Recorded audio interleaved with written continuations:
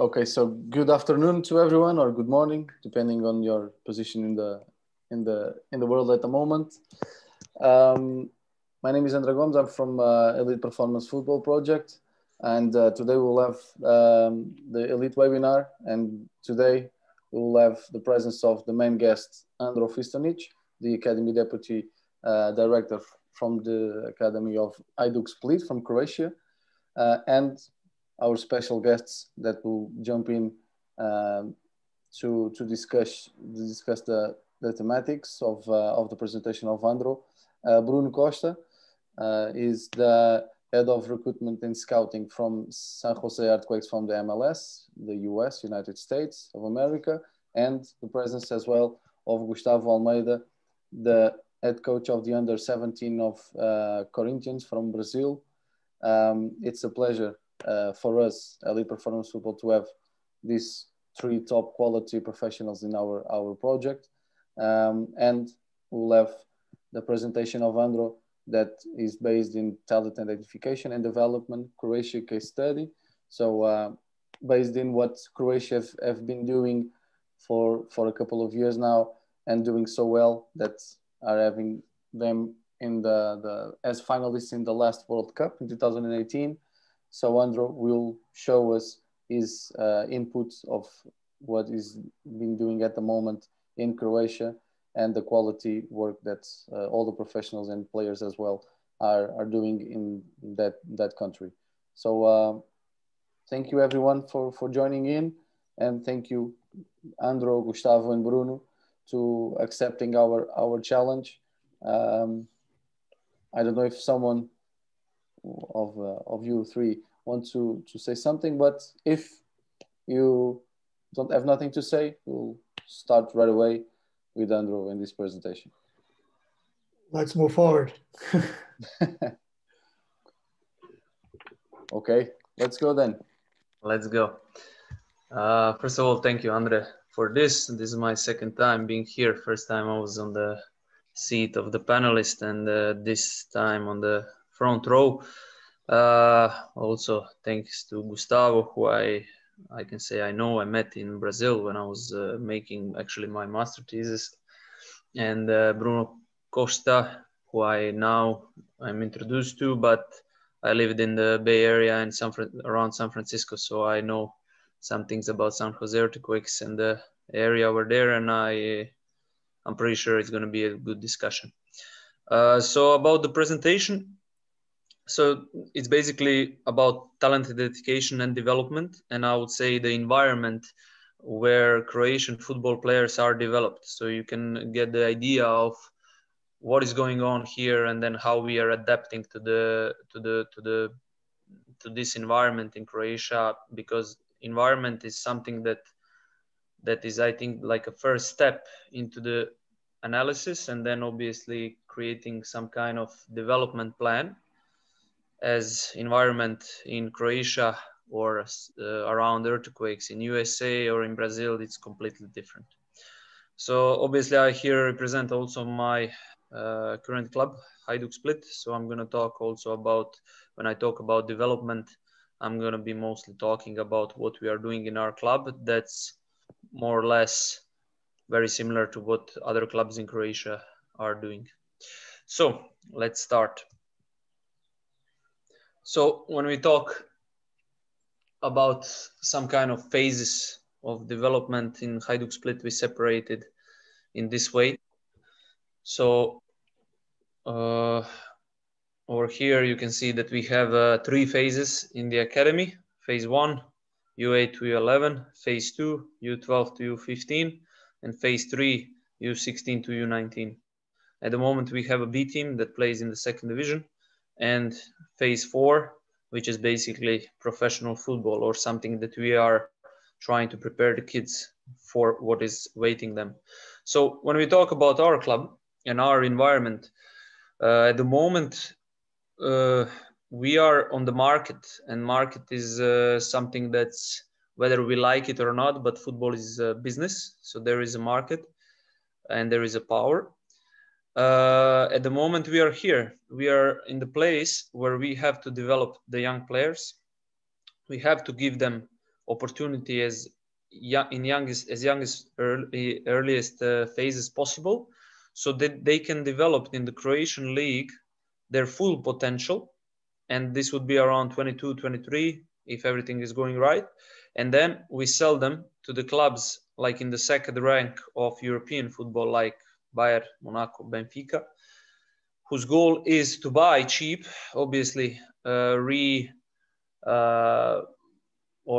not redesign, but like I would say the kind of give a fine tuning to those players, and then sell them to the clubs that want to have the player at the peak of his performance to win the Champions League, their in Premier League, German League, Bundesliga, or the Spanish League. After that, when the player's maximum performance is going down, they more or less getting rid of them. So this is the one life cycle of some individual football player, and we have to adapt to this game. And at the moment, our power, our financial power, our power on the market is over here. So we have to know that we have to push as young as possible from 17, 18 years old players in, give them 3 to 4 years, maybe 5, maybe 1, and then sell them somewhere else.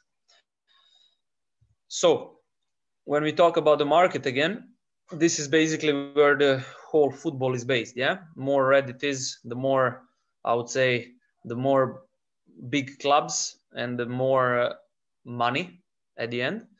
So when this center of the football, or maybe here a little bit, wants to, when they are missing some kind of talent, they look, for example, in South America, Brazil, Uruguay, Argentina, they are looking for the skills.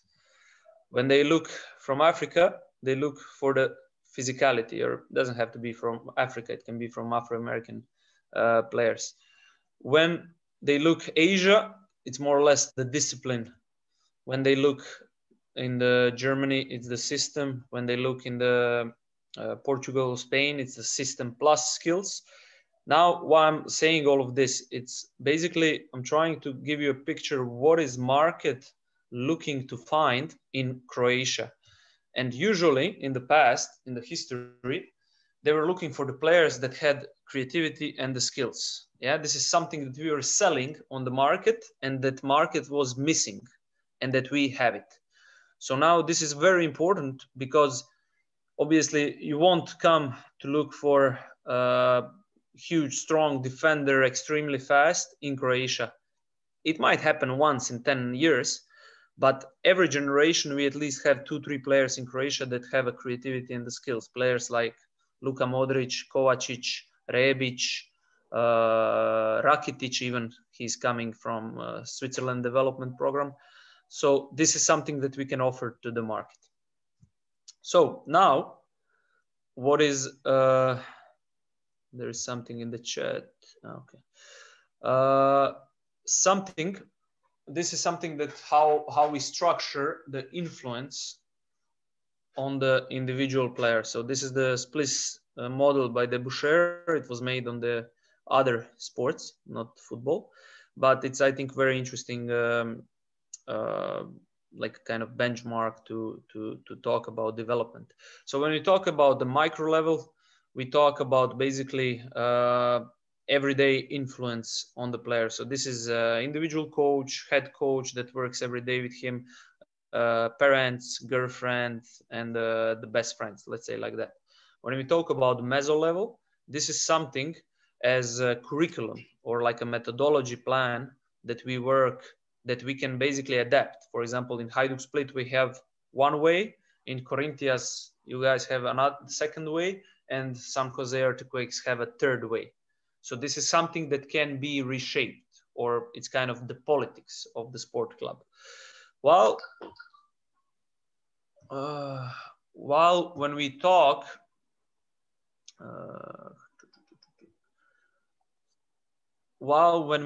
about the macro level, we talk basically about the things that we as a football club cannot influence on it. This is where we are. So when we talk about Croatia, for example, this is like geographical weather. Yeah, Croatia has the most sunny days in Europe. So this is the kind of the fact, and we cannot change this. This is where we are. If we are in Norway, we're probably going to have the, I don't know, least sunny days in Europe. So this is something that we have to adapt to it. This is also, for example, the political situation in the country. Are we democracy? Are we dictatorship? Are we this? Are we that? And things like this, yeah? Are we a very poor country? Are we a very rich country? And so on. So what is very interesting about this is a lot of times we as a football clubs, coaches, we think that we can basically influence so much the development of the football player. According to some science, it says that macro level, and that's the one that we cannot control, is influencing 50% the development of one child or one football player. While these two, meso level and micro level, we can influence it 50% together. Yeah. And this is what I'm going to be presenting, like how first I'm going to show you what is the macro level of Croatia, what is going on over here without me being here or Hajduk split, and then what we as a club are doing to use this analysis and then to create the development plan and identification plan so that we can get the best, those creativity and skillful players. So before I go, I always like to use this quote when I'm analyzing this. It says that sometimes negative trends in society brings the positive things in football, or vice versa. Sometimes negative, sometimes positive things in society brings negative things for the football. And I'm going to explain what I mean. So when we analyze Croatia, I already mentioned we have the most sunny days in Europe. So this is a very good thing for developing the football players. The kids can be outside, they can play football. We can train outside. We don't need gyms and so on. Yeah. So this is a very positive thing. Second thing is one of these that I mentioned. It's a negative trend in the society, but it's actually very positive for the football. So Croatia is in social mobility, and social mobility basically means that if you are born poor, like your parents were poor, most likely you're going to remain poor by the end of your life, or you won't move so much up in the level of the societies. Yeah. So Croatia has problems with this, especially comparing it to the European Union. While if you go to some countries like, I don't know, USA or for example, England, for example, if you are studying, if you finish your college, you can move up in your life and so on. So as I mentioned, this is not good in the society, but for football, this is great, because football is something that can make your kid from poor rich if he has the qualities. Like there is no way of lying, or maybe there is no nepotism. There is, but like much less. If you're a good player, everyone can see it. Yeah. So that's why we have a very big pool of the football players, because every parent wants his kid to try in the football. And then if he's not that good enough, okay, then he's going to go study or whatsoever he's going to do. So third thing, it's something positive in society, but actually brings the negative trends in the football. And that's the digitalization or technology. So we entered European Union about, I think, 7 years ago. Education is coming, computers, internet, everything is here. But this actually brought problems for football, because they're not just playing on the street all the time, but they're spending a lot of time on these new ways of having fun. Yeah. So two more things. Culture. So in Croatia, we have a culture of lifestyle of the risk takers. So basically, I would compare it like this. You can see this like a picture of the heart and the brain, right? And if we talk about us as a people in Croatia, we like to a lot of times make decisions when we are emotional, when our heart is basically deciding what we should do. While, for example, when I lived in Germany, I can see that people there, in general, they are much more rational. So they will listen to their brain more than to their heart. when they are making decisions. So now this is also a question, is this good or bad for the country? I think it's bad when you're not rational. But in a football, we can put a question mark on this, because in football, you have to make decisions in a second. You have to actually take a risk in order to succeed. So maybe this is something that's not bad at all. Yeah. And then last thing is the importance of the football. So we have, again, this is some trend that's negative in the society. Sometimes for us, the football is like more important than the life, than the morals, than the laws. Yeah. Sometimes, let's say there is a club, let's say in Croatia, that has a president that's corrupted, that maybe he steals something, or doesn't matter, the whole club, maybe it's wrong or blah, blah, blah. But if they win the championship, things are fine. Doesn't matter, they are successful, this is great. Yeah. And this is happening in Croatia now. It's probably, it's a question mark, is it good or bad for the football? But this, for example, things like this would never happen in Germany. In Germany, for them it's more important that everyone plays by the law rather than that someone is successful, yeah, or is bribing the referees or something like this. Now, when you saw all of this, we can actually question if the Croatia is the best place to develop the young players. But then the last question is, do we actually need optimal environment to develop a football player? Because if everything is easy, maybe this is not the right place to develop a top football player, because the football, when they enter the professional life, is the basically modern gladiatorship. Yeah, you have to survive every weekend. So this is a quote I like to use a lot when I speak with the parents, players, and so on. It says that smooth sea never made a skillful sailor. And I think this is really important, because I don't know one player from Croatia who had a smooth sea in his development. So even if they get very easy way of developing, we should make it hard throughout our development plan. So this was macro level. Now meso level is basically things that we can influence through our methodology, but I can already tell you what is happening in Croatia. So for example, this training play, the kids are playing on the streets still, comparing to Germany or the Western countries. Futsal is very well developed, especially in our area here of Hajduk Split. And this was basically by the luck, but that's a topic for some other presentation. But it's a good thing for us. And the last thing is the available fields. So for example, I know not everywhere, probably in the USA, but a lot of times, if you want to go play, you have to get in the club, or you have to buy the pitch or something like this.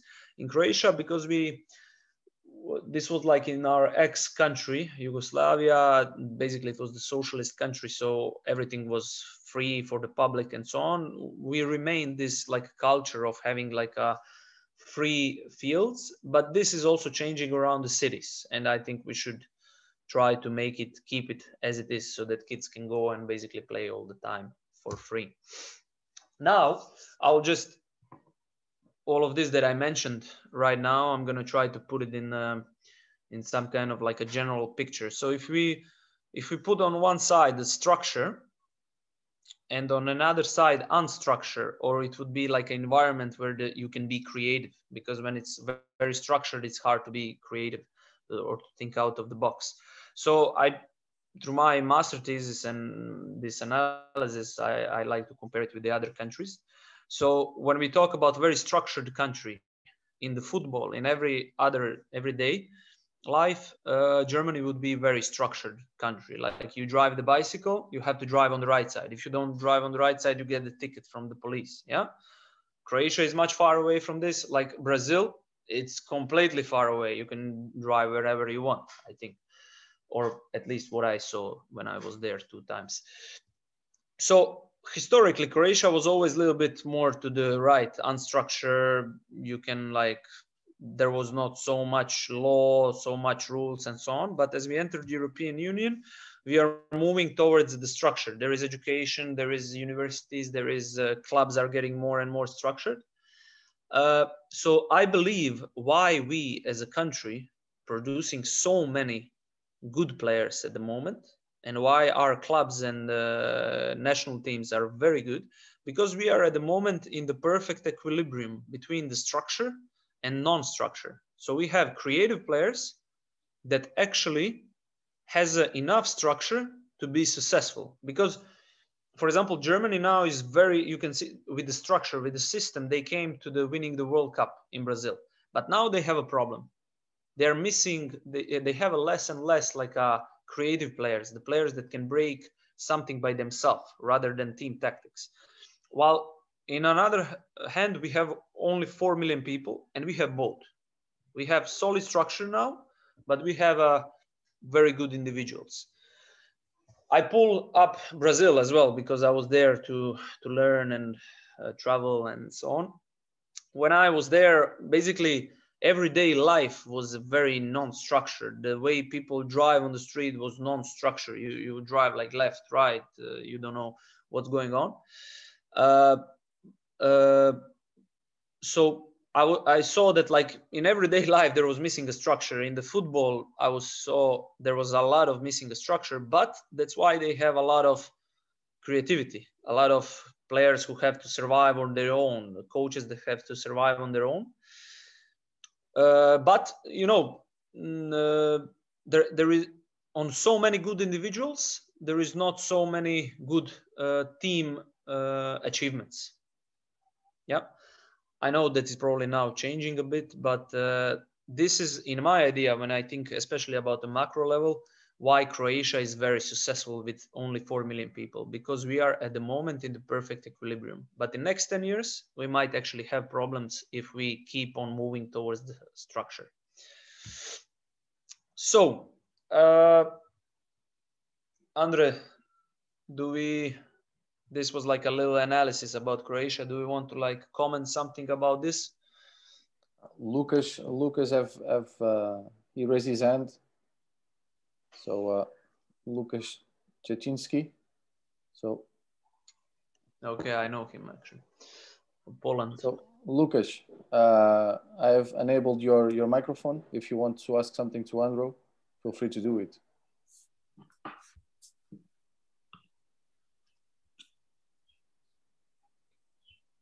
Okay, I guess Lucas fall asleep.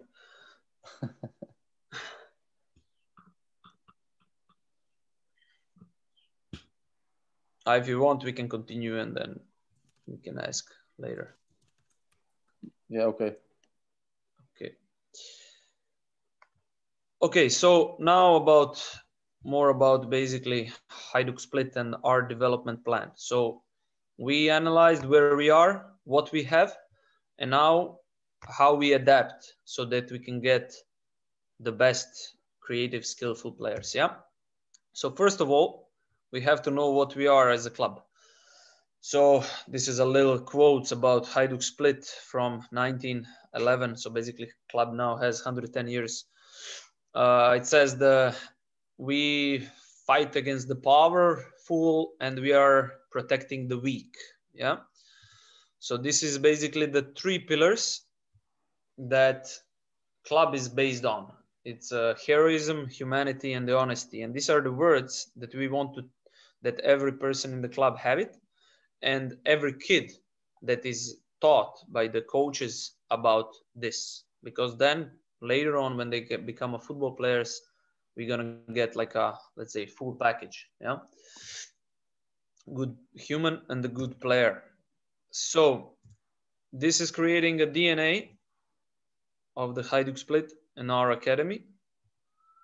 So when we are selecting the coaches, they have to have these 3 main characteristics, human characteristics. And when we are selecting or identifying the players, we are identifying them by the potential or the talent. And the coach's job is to teach them all of this. So when we talk about in general, what coach has to have to work in the academy of the Hajduk split, he needs to believe in the development. He needs to believe in the development to be blind about development in a way that he believes that he can make out of his worst player in the team, he can reach his maximum potential. Now, to be very general, what is coach teaching a kid? Basically, the coach's job is to keep the kid between the comfort zone and the panic zone, basically in the learning zone. And it's explained by this theoretical concept. Basically, coach should analyze the skills of each of his player, and he should put the challenges in front of him that it's not gonna bore him, which would mean that his skills are too high for the challenges coach is putting in front of them, or anxiety that his skills of the players are too low comparing to the challenges that coach put in front of him. So coach should keep every player in this like a flow channel or development channel. And this is coach's job, very general, yeah? Now, game style.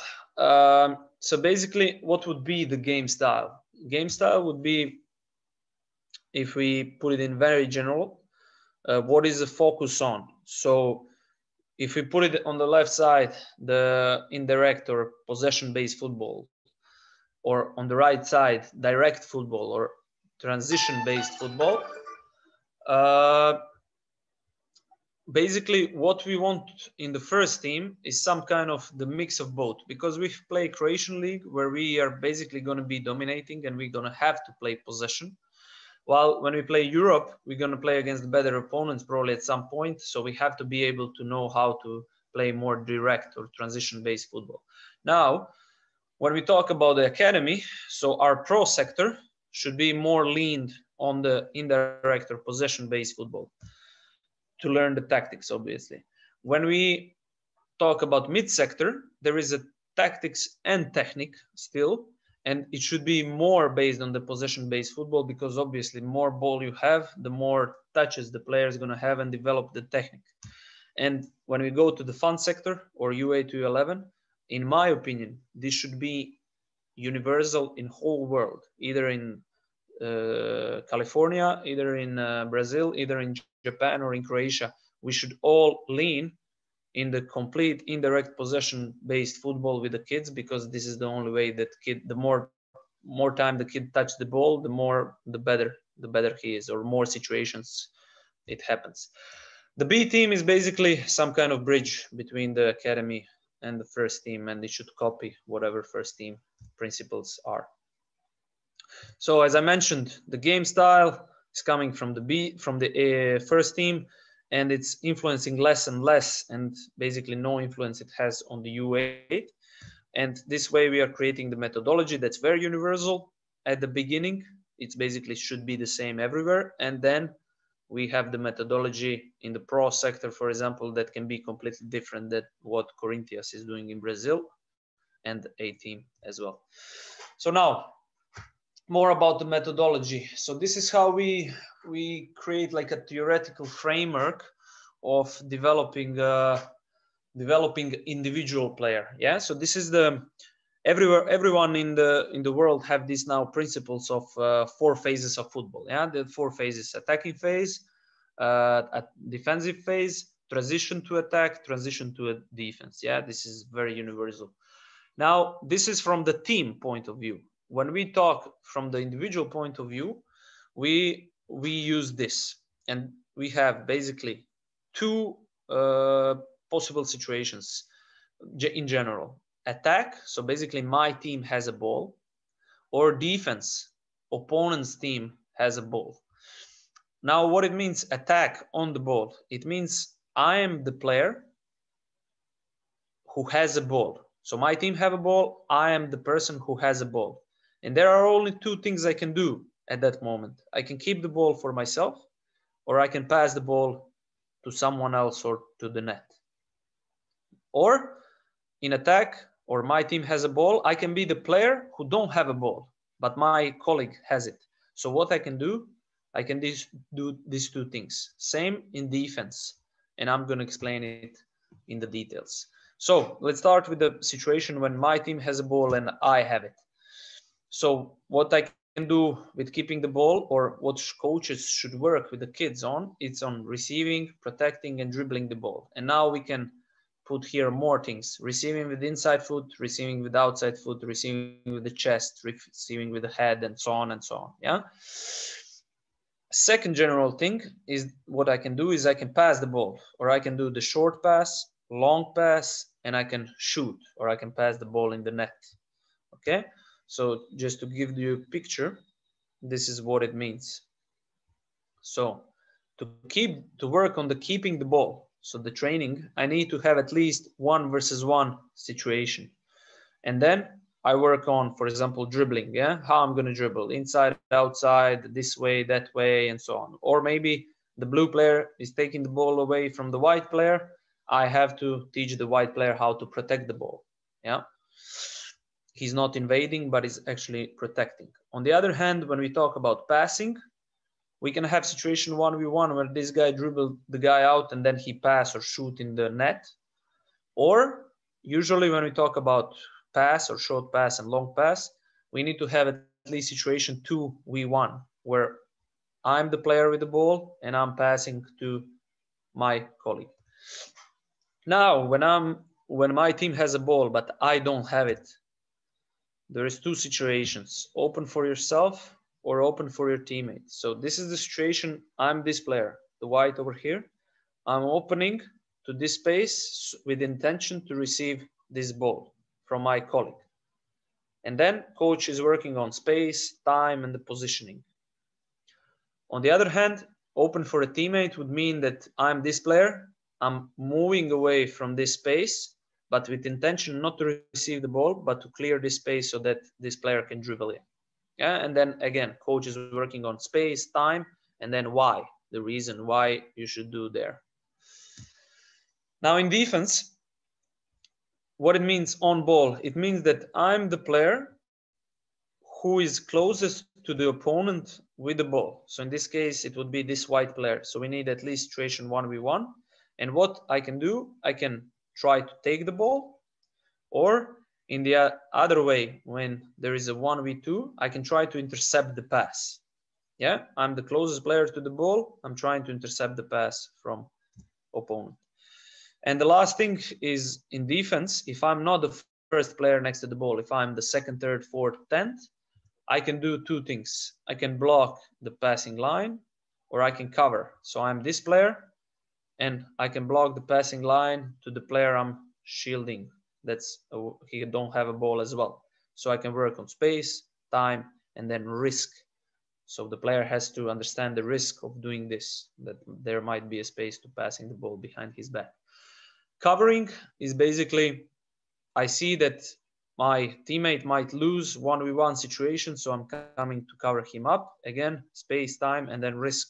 If I come here, I'm leaving my player open. So now, this was the theoretical framework that we are doing throughout our academy in the different small-sided games. So U8, U9, 1v1, 2v1 is the focus on, 1v2 for the the players who has the ability to dribble on the extraordinary level. U2 and U11 is moving up, and as we move up in the development plan, is going all the way up to the 11v11, which is basically the professional football. So the training should look like this. This is the topic of the training. So the games, there is a pre-games and there is a warm-up. After that, there is a match. Maybe U8 is training 1v1 here, but then at the end, they're obviously going to play 4v4, 5v5, 6v6, yeah? And then we are coming back to the theoretical framework, yeah? As I mentioned, the goal of the coach is to keep the player in the development flow. Now, let's be more practical. Let's say the coach is training U8 team, and his topic today is keeping the ball and passing the ball, which would be receiving, protecting, dribbling, and the shooting. Yeah, these are the subtopics. So let's say the player who's dribbling the ball, he's in attack and playing against other opponent. He loses 5 out of 5 games. So basically he will be in the anxiety because the coach his skills are too low for the challenge that coach put in front of him or the opponent put in front of him. So what we can do in that situation, we can give him an easier opponent. We can give him a larger space. Maybe the problem is in the technique, or we send him to the work on the isolated technique while the other players are working on the games. If the player is bored, so he wins 5 out of 5 games against this one, against the opponent, we should give him a harder opponent. We should give him smaller space, or if he's still good enough, we should give him situation 1v2 or 1v3. If he's still dominating in that case, then we should send him to the year up generation. So this was just an example. So for example, we are categorizing the kids. I'm asking from my coaches every 6 months to categorize me the kids from number 1 to number, let's say, 20. And then when they're doing these games, he should pair up number 1 against number 2, number 3 against number 4, 5 against 6, 7 against 8. Why? Because maybe some kid who is number 8 at the moment, he has a potential to reach to be number 2 or number 1. But at the moment, he's maybe smaller. Maybe he came late in the football because his technique is not, he's still perfect. So we should make sure that he's in the development flow, that he's not in the anxiety constantly, playing maybe 8 against 1, because then he's going to give up or burn out from the football. But maybe after 1 month, 2 months, the categorization changes, and then he moves to be number 5, and then he is pairing up with another player. So this is basically the theoretical framework of all of this, and then I'm going to go into the clear plan. What do we do in each age category? So phase 1, as I show here, fun sector, U8, U9, and U10 and U11. So here the focus is on static and dynamic technique. The demands are creating as many possible triangle structures. As I mentioned, development of static and dynamic technique, development of individuality of the player, and development of creativity. So when we talk about the game style in this age group, it should basically be on creating the match where the kids are going to be in situations 1v1 the most of the time, or 2v1 in U8 and U9 game situations. Defense, we always want to get the ball quickly back because obviously we want to have ball possession, which in this age group is more important than the result. Also, we have a problem, as I mentioned, less and less kids are playing on the street, in the parks, in the forest. So we have to add this to the training. So we have 30 minutes per week where the kids are playing other sports, motor skill learning, and so on. So U8 and U9. Now, this is the theoretical framework I was mentioning before. And now you can see that actually it's missing opening for a teammate, and it's missing the concept of covering and blocking the passing line. Why? Because for the kids that are 8 or 9 years old, these concepts are too hard to understand. Opening for a teammate would mean that he's doing something for his friend, and at the moment, they are only thinking about themselves. So what we have is only situations when the ball is in his feet, when he's opening, but he's opening for himself to receive the ball, or when he's closest to the opponent, so he's trying to take the ball or intercept or block the passing line. So, as I mentioned, the games in these age groups are 1v1, 2v1, or 1v2, and this is how it looks like.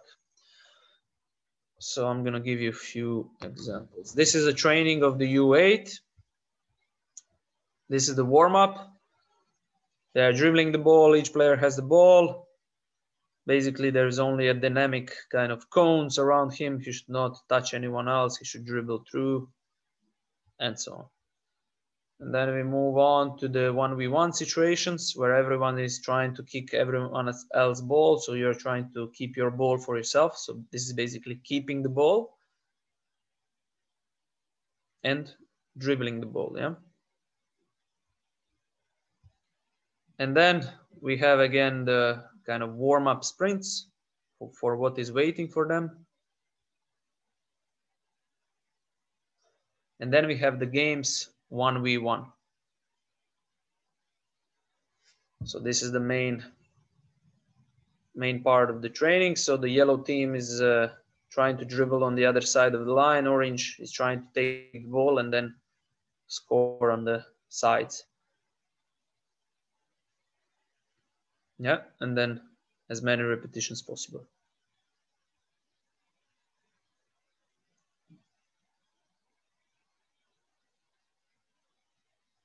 Okay, just to give you some sense.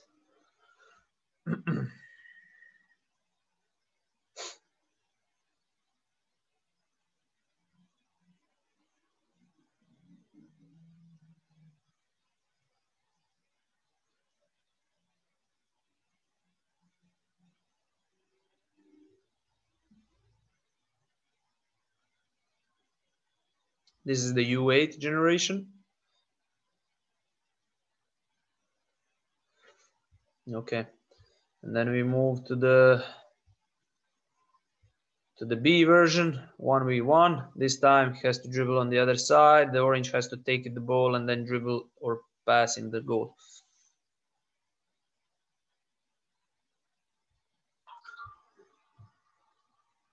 And then at the end is the match time. So they play 4v4, and here the coach is coaching, but he's only coaching the situations 1v1. Yeah, he can stop the game, tell the kids situation 1v1, but he should not coach in the group manner or in the group tactics.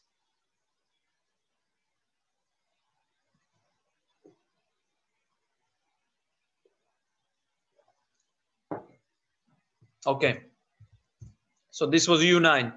Then we move on to U10 and U11. Here you can see that we are adding the covering, because here we start with basically 2v2 situations and 2v3. So now we have, when we work on topic that's defensive, there are the players that can basically start to understanding the concept of covering his own teammate. Yeah. So here is another training. The topic is 2v1. We skip the warm-up. Here is the pre-game, basically isolated, dribbling the cones and then passing to the teammate for what's going to be waiting them in the 2v1 situation. Now we're going to skip a little bit. And then we go to the 2v1 game. The two blue are trying to dribble the one orange out. There is always two options, pass or dribble. Yeah, the oranges at the moment are positioning bad, but coach is letting it be because it's just like kind of the warm up into the game. So they are always almost successful, the blue at the beginning. Yeah, and then coach, I believe, is gonna now change a little bit.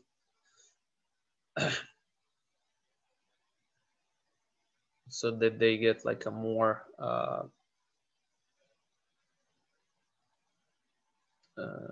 more push, yeah.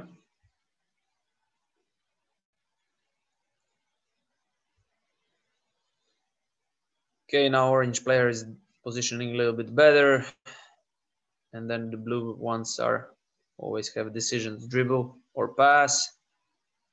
Yeah, good move, not too fast, and then orange took the ball.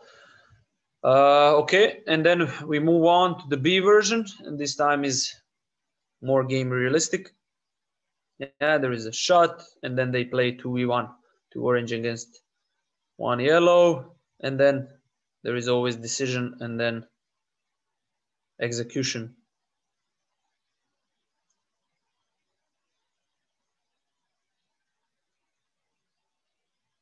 Yeah, there is two groups. The one is here with the coach, other one is on the left side, and he's again separating them on the manner of the categorization. So the best 8 are here and the second best 8 are on the other side. Okay, last one, and then we move on.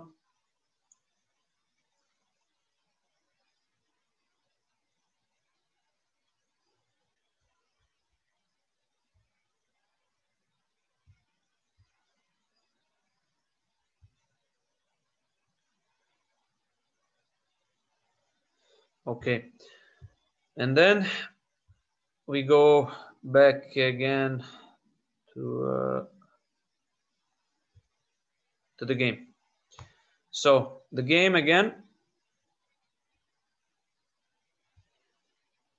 The game again is 4v4. This is a U9 training. And the coach is only, as I mentioned before, coaching the situations 2v1. That's the topic today, yeah? So it's gonna happen, for example, in a few seconds. This is 2v2, yeah, okay, mistake. And now there's gonna be 2 blue against 1 red, okay? And then coach, if he's giving instruction, he's giving about this. He's gonna let it be for a second so you see it.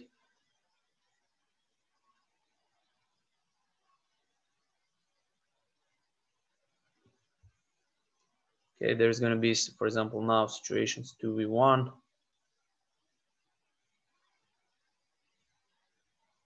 That's a mistake.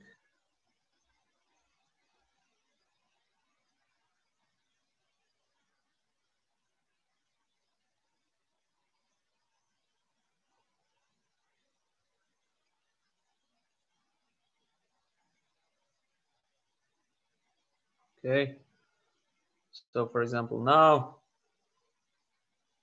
this player has at the moment situation 2v1, pass or dribble, he goes for dribbling, and then shoot or pass, and he goes for pass, it didn't go through, but a good idea and situation. Okay, we move on. Let's see how much time we have. Okay, enough.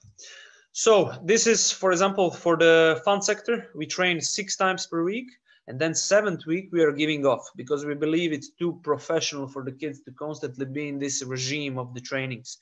We want to let them every 7th week to let them be free. So this is a weekly schedule. So Monday, Tuesday, Wednesday through Sunday. So training is on Monday, Tuesday is the training, Wednesday is free, Thursday is the deliberate play. I'm going to explain what it is. Friday is the training, Saturday is the game, and Sunday is free. So deliberate play would mean is basically it's a training, but it's training around the city, and it's not in our complex, where we're trying to put kids outside of this professional environment, so they go and they see actually the pitches around the city that are free to use, and the coach only comes there, he brings the ball, cones, and then kids are creating the training by themselves. We do this once a week, and this is, for example, some kind of games that kids are playing on their own. Here, maybe they play 2v2, 1 goalkeeper, fooling around, and they can try here whatever they want without coach being stopping the game, being commenting, you should do this, you should not do this, because we want them to be creative, to find out other ways and to make mistake. It doesn't matter in this age. Okay, this is just the examples. This is how it's like. Yeah, so this team here is playing 2v2 plus 1 joker against the goalkeeper. Here, these ones are playing some kind of game where they have to pass. One has to receive in the box, and then other one has to pass it. If they miss, the other team gets the point. Yeah, these guys are hitting the ball off the wall. It has to be from the first touch. Whoever makes mistakes lose the match. And then here they play against 2v2 on the other side. At the end, they obviously play some kind of match by themselves, whatever they agree. In the winter, because we cannot be outside, we do the same thing, but once per week we play futsal. Why futsal? And this is now very important. I would not say futsal, but more like a 4+1 game. So when we play 5+1, basically we have a problem in these age groups. And the problem is that this kid, as we mentioned, we want to create situation 1v1 or 2v1.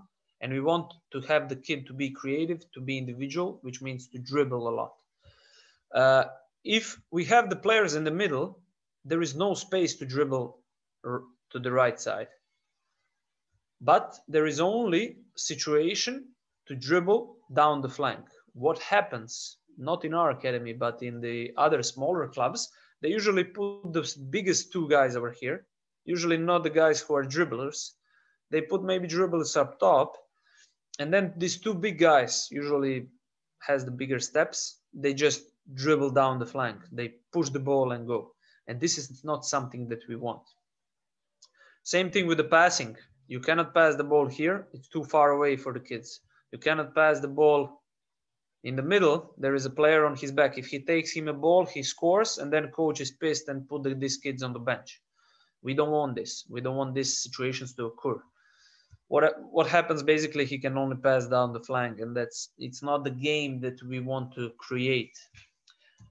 What's happening with the 4+1 or the futsal is that we always have a space in the middle.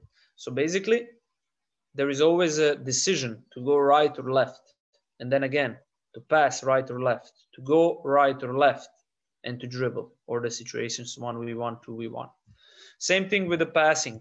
There is always a free space, and when there is a free space, you can actually use this for identification. So in this age, usually, you know, there is a many difference between the kids, who has better technique, who is stronger, faster, and so on. The ones who understand the concept of the space and the time, without coach telling them, I believe these are the ones that on the long run are going to be found as we can say the most talented, or has the huge potential. Because if they know where to move just by sensing the situations, this is what the modern football is asking from them. That's why we create like a futsal tournaments with the futsal clubs in our region. There is also education part, and this is how it looks like. And I'm going to give you now an example why I believe 4+1 is top. This is 15 seconds of one of the match. And you can see that every white player touched the ball, and basically every second there was situation or a dribbling. Okay, situation, dribble, dribble, dribble, defense, pass, pass, great pass, shot, post. So this game was 20 minutes. This was 15 seconds. The white team is obviously Hajduk split. And this game actually finished, I think, 1-1 or something like this. And the other team went through on the penalties.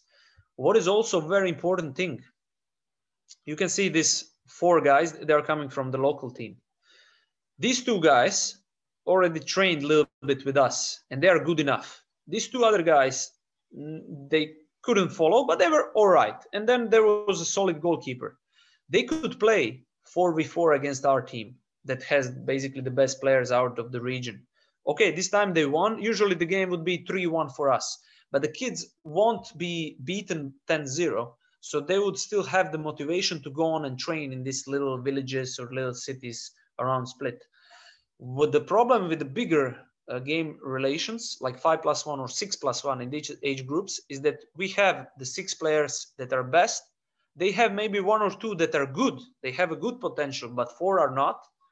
And then we beat them 6-0. After that, these 2 guys that are good, for example, this one and this one, they are giving up in the psychological way because they believe that they are less worth than the Hajduk Split kids.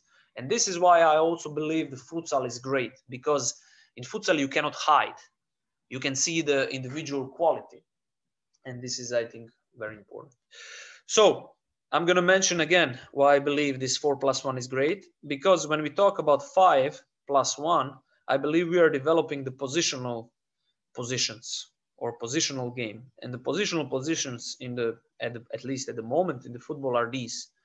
These guys are very positional. These guys very positional. These guys, okay, a little bit less, but this is the situation. What we need to find in this fun sector is the guys who are talented or has a potential to make situations 4+1 and to be creative. Why? Because we need the guys up top who are creative. They are making the difference, and they are making the value tomorrow. I'm going to give you a few scientific papers that actually prove this. So Memmert from my university, very good, very interesting professor, and he's doing a lot of studies on creativity. He talked a lot about this, and he found out that on last 2 Euro Cups and the World Cup, the teams that had more creative moves in the 3 movements before scoring the goals, they actually came to the semifinals of these competitions, which makes sense. And let me try to logically explain. So every team today in the world can bring the ball from their half to last 30 meters from the goal.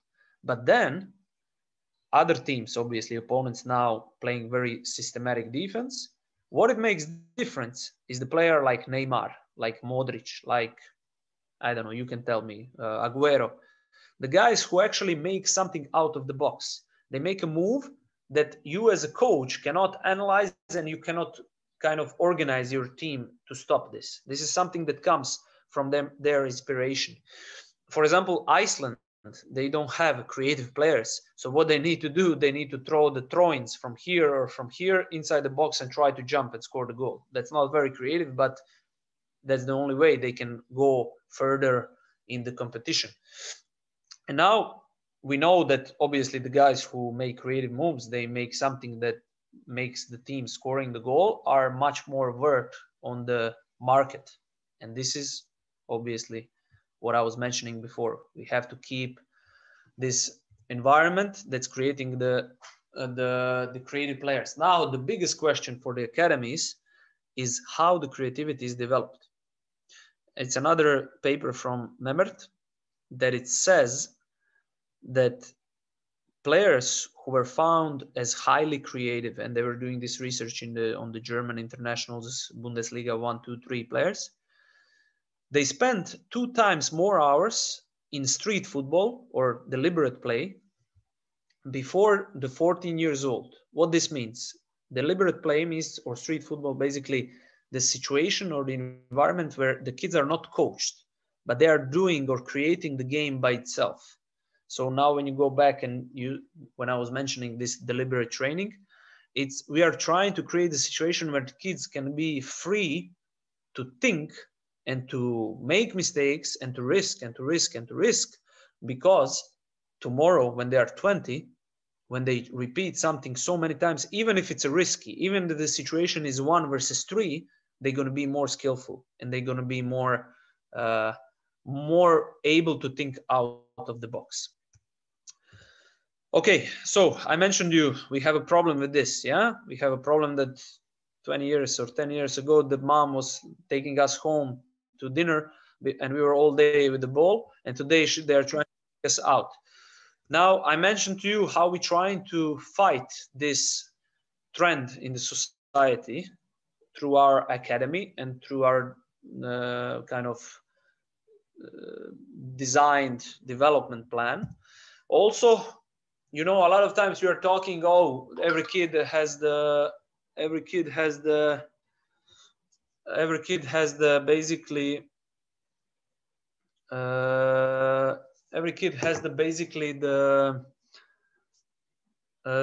how to say this, the phone, yeah? And we are so pissed, okay, they have a phone, we cannot do anything, blah, blah, blah. But maybe we can use these phones to approach them and to talk about and motivate them to go outside and play on the street. So this is a little video that we created in our academy, and it can be found on the YouTube. That's basically talking that every kid, in order to become a football player in Hajduk Split, they should go through these steps. So first step, street yards or street fields.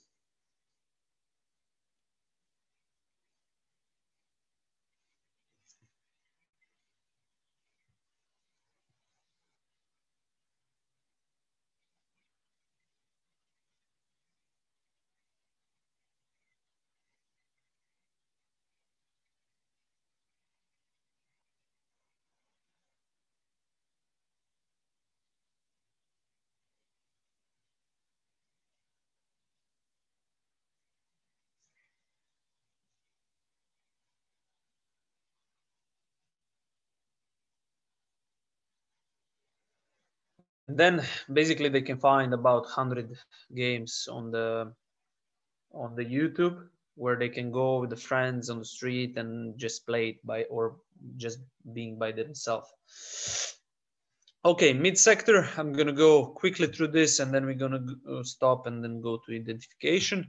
So demands here, we are adding the diamonds and triangle game structures, specific and functional technique, development of individual and group tactics, and we base the system on 1-4-3-3, front or low forward. Attack, we have a continuous attack and creativity in creation. Defense, aggressive with intention to return the ball possession. Possession is still important for development of the group dynamics.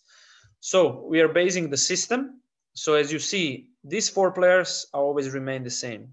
Defensive mid, 2 offensive mid, sometimes, okay, the coach can pull down another defensive mid, but up top is from generation to generation. Why? Maybe we have in this generation, we have only 4 million people. We cannot choose how we want our number 9 to look like.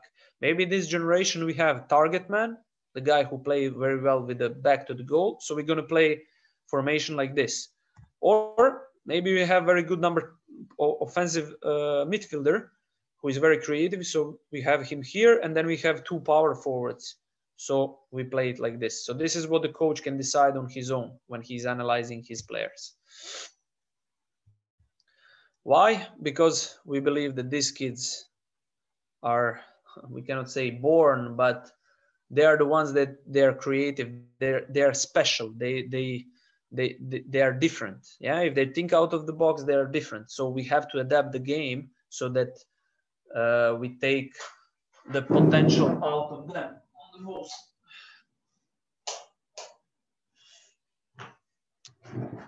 Okay, so in this mid sector, very important, the kids are growing up. We have to motivate them by hope of winning rather than fear of loss, which means we're always trying to put some kind of award rather than the punishment.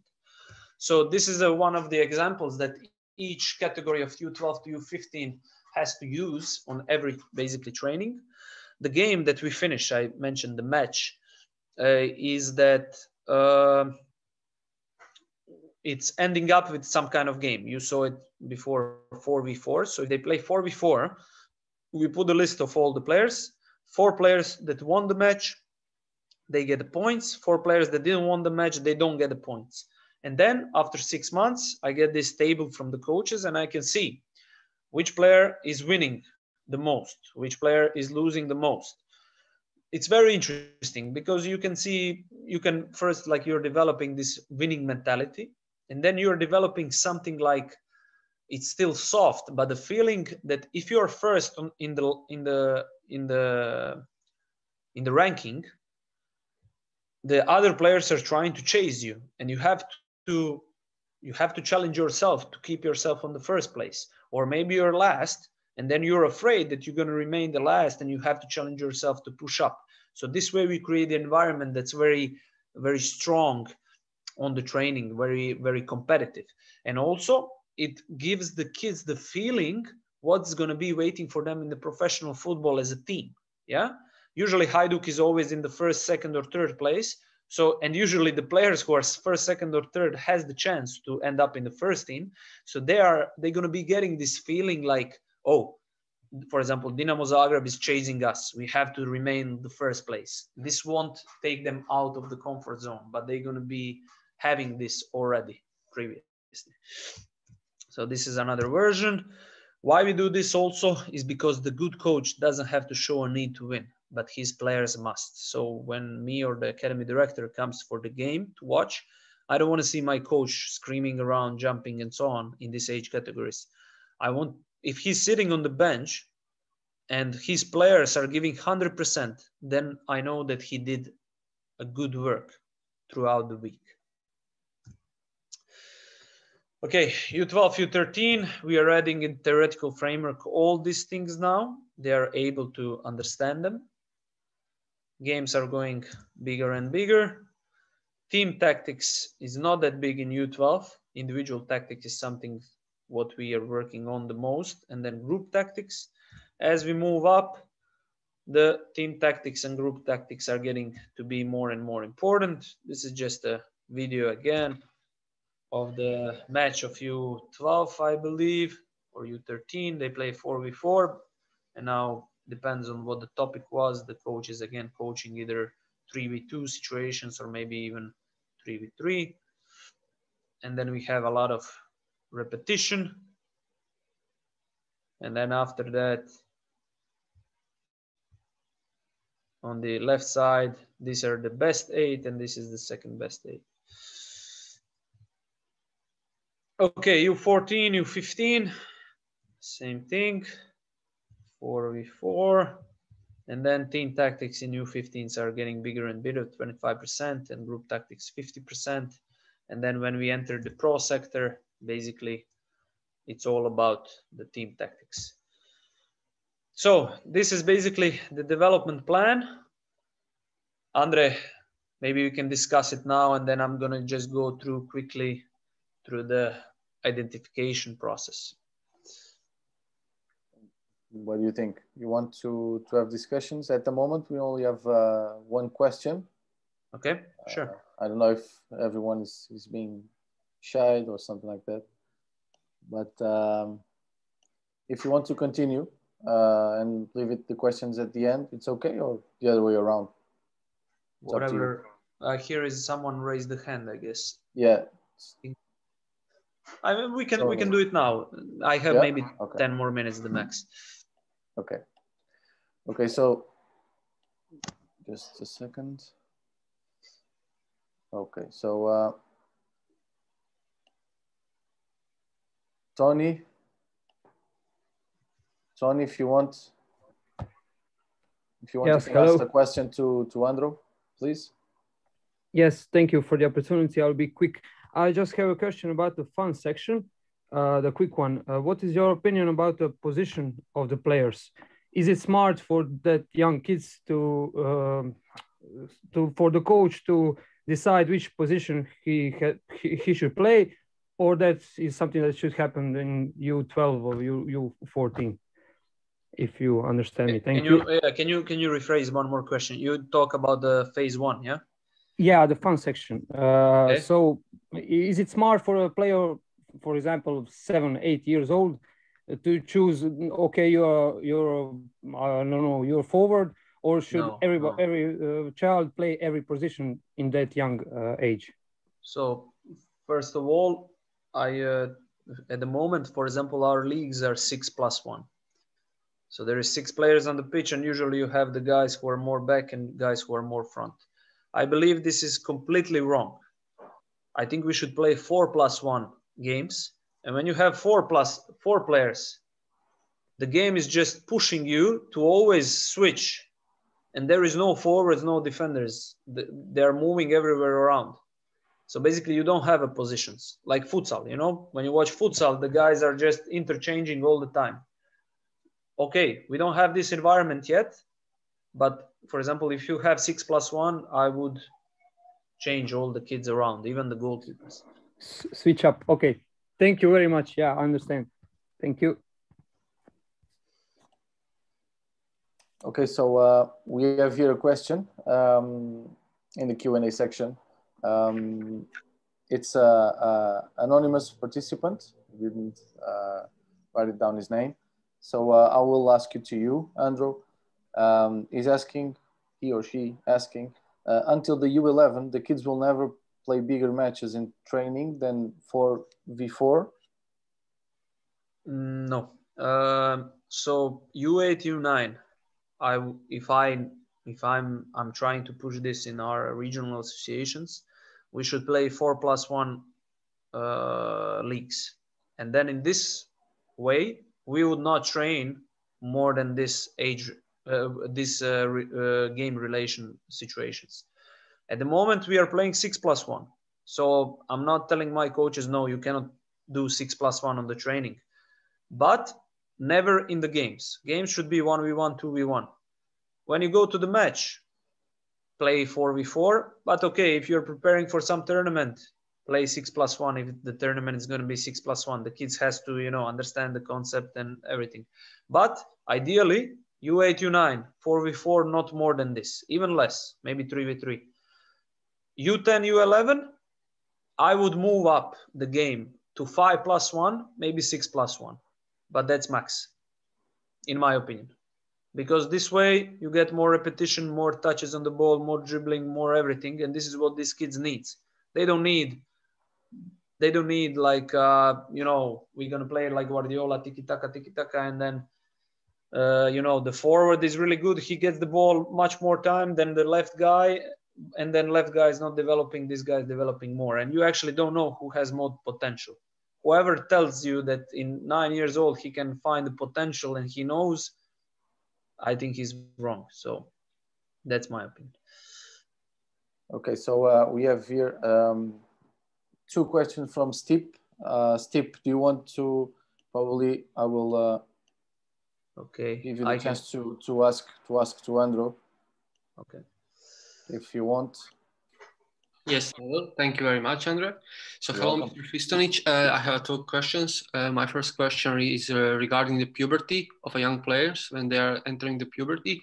So I was born and raised in Split, and I saw a lot of talented young players losing interest in football when the puberty starts and they're going through the puberty, do the girls and other stuff. So my question is, are you tackling this problem in the academy right now? And if so, how? And my second question is towards the players' physical abilities. So in the last couple of years, we have seen a couple of players being physically dominant in the younger generations, but when they transition to B team or the first team, they still rely on the being physical dominant, and some of their technical skills or some other skills are lacking.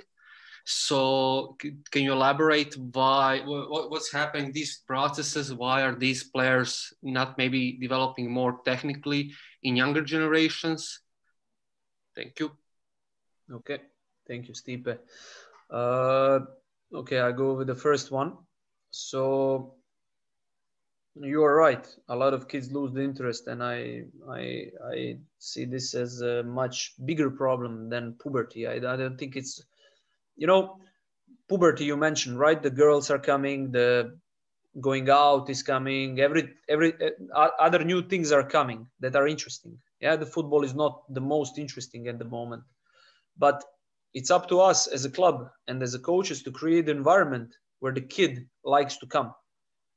I believe, and I was a kid raised in this area as well, that we didn't have the top pedagogists in the coaching like this world. Maybe we had a good coaches, I don't know this, but we have to create an environment where the kid feels, I want to come there tomorrow. I want that more than, I don't know, go and drink a beer. As long as you create this, then they won't burn out or lose the interest in football. But if we have a coach who's going to be screaming on me from the sideline if I make a mistake, I'd rather go with my girlfriend to walk on in the park.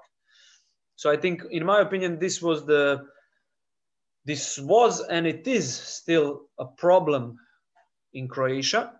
It's getting better. The coaches are getting more and more educated, better and better level of pedagogy. And I think it's getting better, but we are still far, far away from, for example, from the Germany or whatsoever. And then this is later on happening that, for example, we don't have only 3 divisions or 4 divisions in our region, while in Germany you have 12 or 13, because even the amateurs don't want to play football anymore because the environment is not like, okay, I want to come here, play football and go have a drink and go home. But it's like, oh, I have to win, I have to this, I have stress already on the work. And then people just lose the interest in the football. Why? Let me go play darts or play chess or play cards with my friends where I'm going to laugh instead of someone is going to be screaming on me from the sideline. So I think that's, in my opinion, the answer on the first question. The second one, this is the perspective of how the kids were identified before, yeah? As everywhere, I think, in the world, we were identifying the guys who were the best at U12 and they are scoring the most goals. And then we started changing this mindset. okay, we want to find the guys who are actually potentially very good. So usually the smaller kids got more and more opportunities because you could see the better skills in them, better game understanding, better decision making, and so on. So yeah, maybe I can think about it. Who you're referring to, like top prospects, and then later on in the B team, not really. So why this happened, I think I explained in this fun sector. I think it starts all from that. We play 6+1. One guy is dominating. He's maybe shooting from 10 meters or 20 meters out. He's scoring the goals. We think he's good. But this is not, he's just at the moment able to do that. And this is not, when they come 18, everyone is going to be able to do that. We have to see when they are 8, 9, we have to put the situations 3v3, 4v4 max, or 1v1. And then we see who is actually good. And then we see when this biology comes on the same, when they are 15, 16, 17, 18, then we see who has the better decision making, who has a better agility, skills, and so on. So I hope this was answered. Okay, so we have 3 more questions, or 2 attendees with 3 questions. We have one from David Kowalski. Okay. Someone we don't know. Yes. Okay. So David, I don't know if he wants to do the question himself, but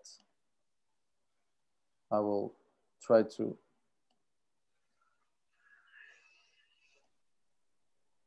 David, please. Hello. Ask your question. Please ask it to Andro. Oh, good to see you, Andro and Andre, and fantastic presentation. And I just want to find out, Andro, how do you assess players' creativeness? And do you kind of rate it? Do you have like assessment program, or do you kind of have some criteria in place? Yep. At the moment, we don't have nothing that's more than the subjective opinion of the coaches. I mentioned those 2 scientific work. They are very subjective as well. So what they basically did, they took the UEFA Pro coaches. They give them like different players. They were looking their movements, decisions, and so on. And then the coaches would rank. Yeah, very creative, not creative, and so on.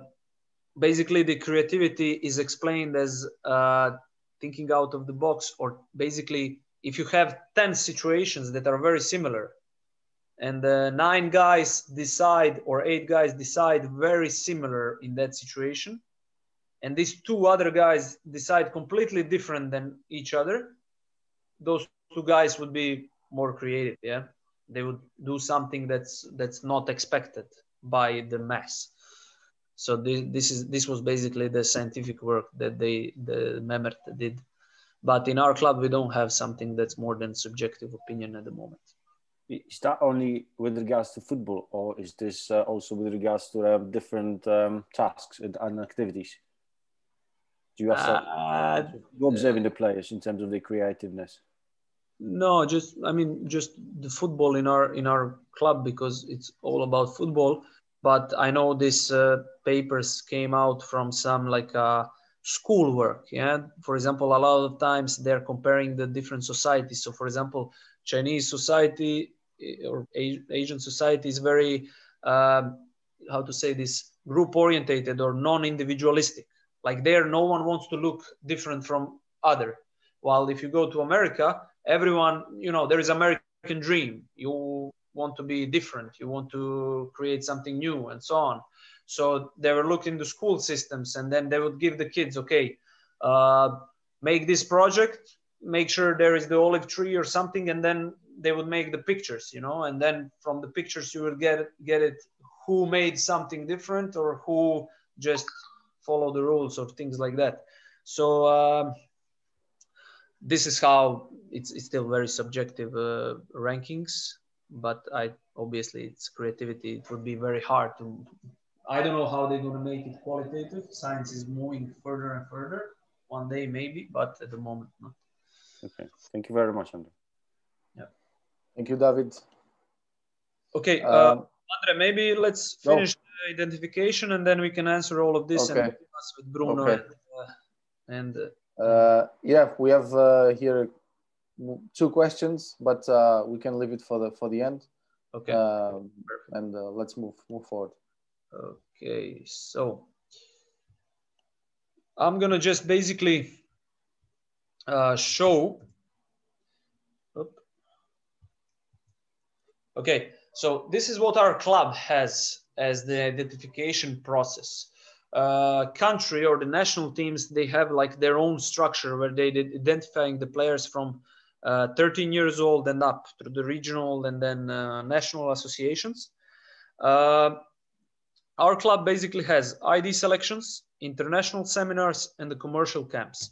So ID selection, this is a split. This is the stadium of our club. This is our region. And this is what we basically have. We basically have this 7 points around our region that are in the fall. We are creating the ID games. So every kid, U8 to U11, from the clubs that are this area. So for example, area number 1, Dubrovnik, we create a game over there in our partner club. Every other club brings their best kids, and then our coaches are watching the games and they are kind of listing everyone down. And then we do it here, and then here, and then here, and then here. And then we put all this in the database. So we try to get every single kid in this area that's walking with the ball to have it in our database. And then in spring, we are creating for each location a game. The best kids from each location come and they play the match against our teams, U8, U9, U10, U11. Actually, the guys who are on the bench or second best 8. And then we again reevaluate our kids, reevaluate those kids, how good they are, because the perception in football is always a tricky thing. And then at the end, there is like a all-star game, or the best kids from all these areas playing against the best team of our U8 or U9 or U10 and so on. And this way, we get 1 year process where we are writing down the kids, identifying them, and then reevaluating them. And then if we see that, for example, some kid has some kind of potential, but we don't want to take him away when he's 9 years old, we call this partner club and we tell them, okay, guys, take this kid in your club from this other local small team, work with him on this, on that, and he's going to come with us, for example, on the tournament in Poland when David Kowalski is creating the tournament for the kids. So this way we have this process for 4 years, and then we believe when U12 comes, we know everyone who are walking around this area, and then we can create the second selection, yeah, or the best selection. After U12, we are going to identifying the players all around Croatia. So this is the map of Croatia. Here is the Bosnia. We have on each of these places a partner club that is giving us informations that we can send the kids when we see some kids on the tournament to that club. They are developed over there. And then we take these kids between maybe 14, 15 years old. We bring them to Split if they are top talents. Very important thing. This is, we try to implement in our club as well.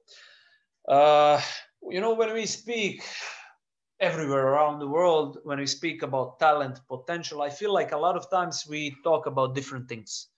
So when we speak in our club about talent potential, I'm trying to create like a wording that everyone is going to be on the same page when we talk. So if I'm going to talk about talent, in my opinion, not my opinion, but throughout reading all the scientific works and so on, the talent would be, or first of all, there is a quality. Yeah, let's say we have a player A and player B. They are both U12 and both, let's say, born in January. Let's say there is a quality that we rank from 0 to 10. Yeah. So the kid A, when he's U12, his quality is 5, and kid B quality is 3. This is the current quality. It means basically nothing. in my opinion. Yeah.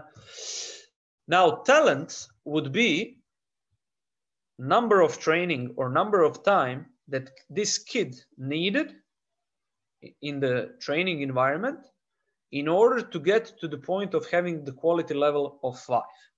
Yeah. So maybe this kid started to train when he was U8.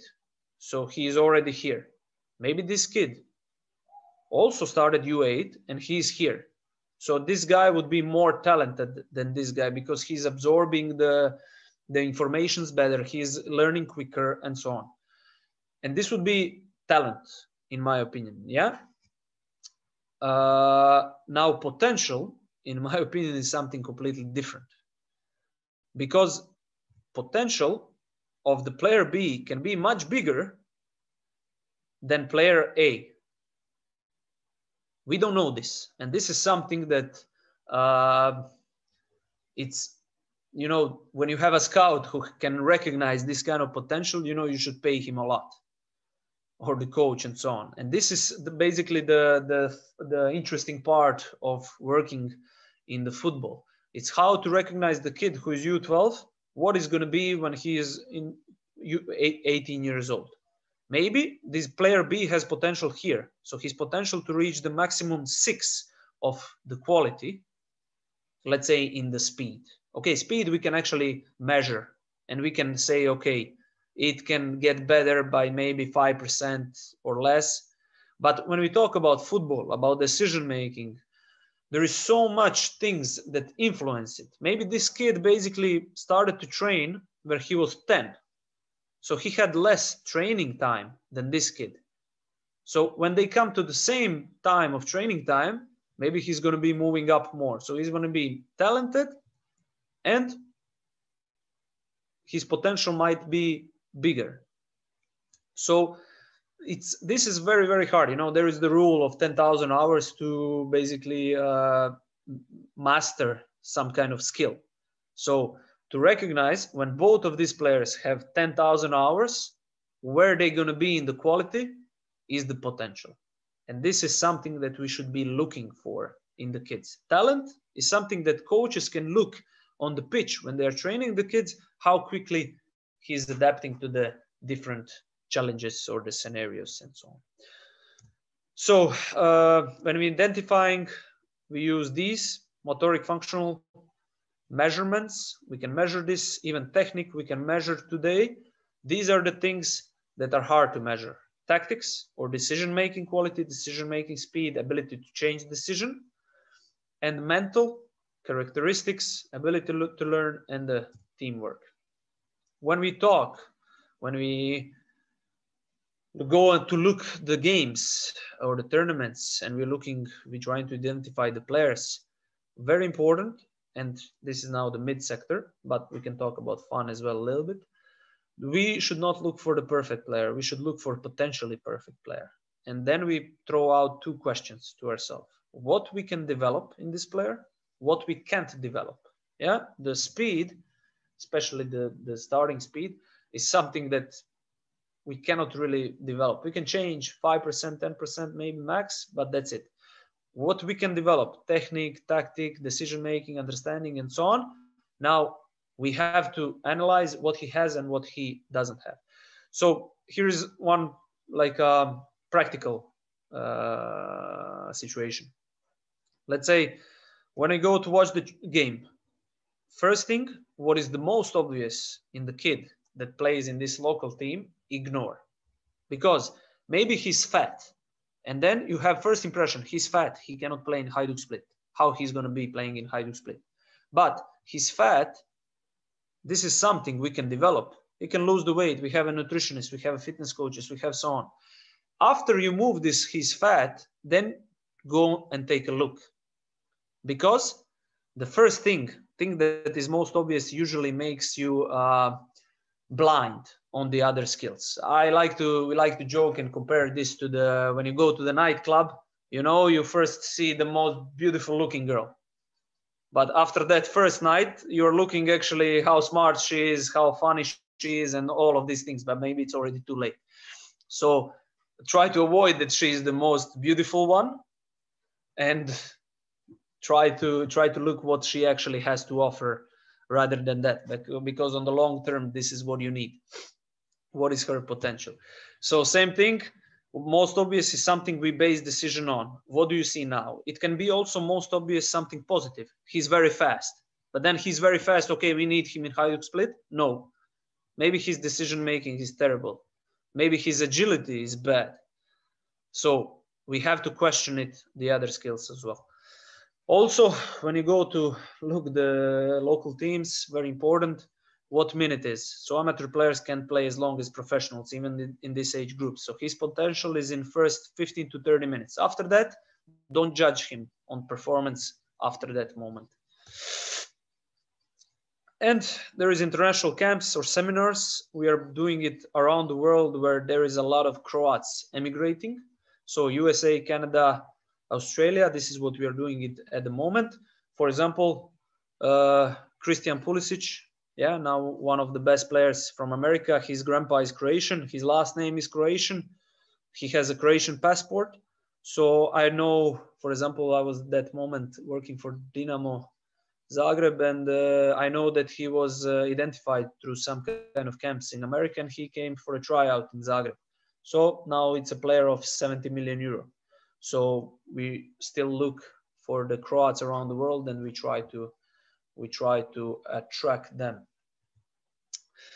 All of this goes to one big database, and then we have other processes like testings and so on that is giving us more objective opinion about the players. So Andre, I will end up with this. I think we are already far away. Let me see. 15 minutes. Sorry? 15 minutes. Just 15 minutes. Yeah. Okay. No problem. I don't know how to cut the... Okay. Just a moment.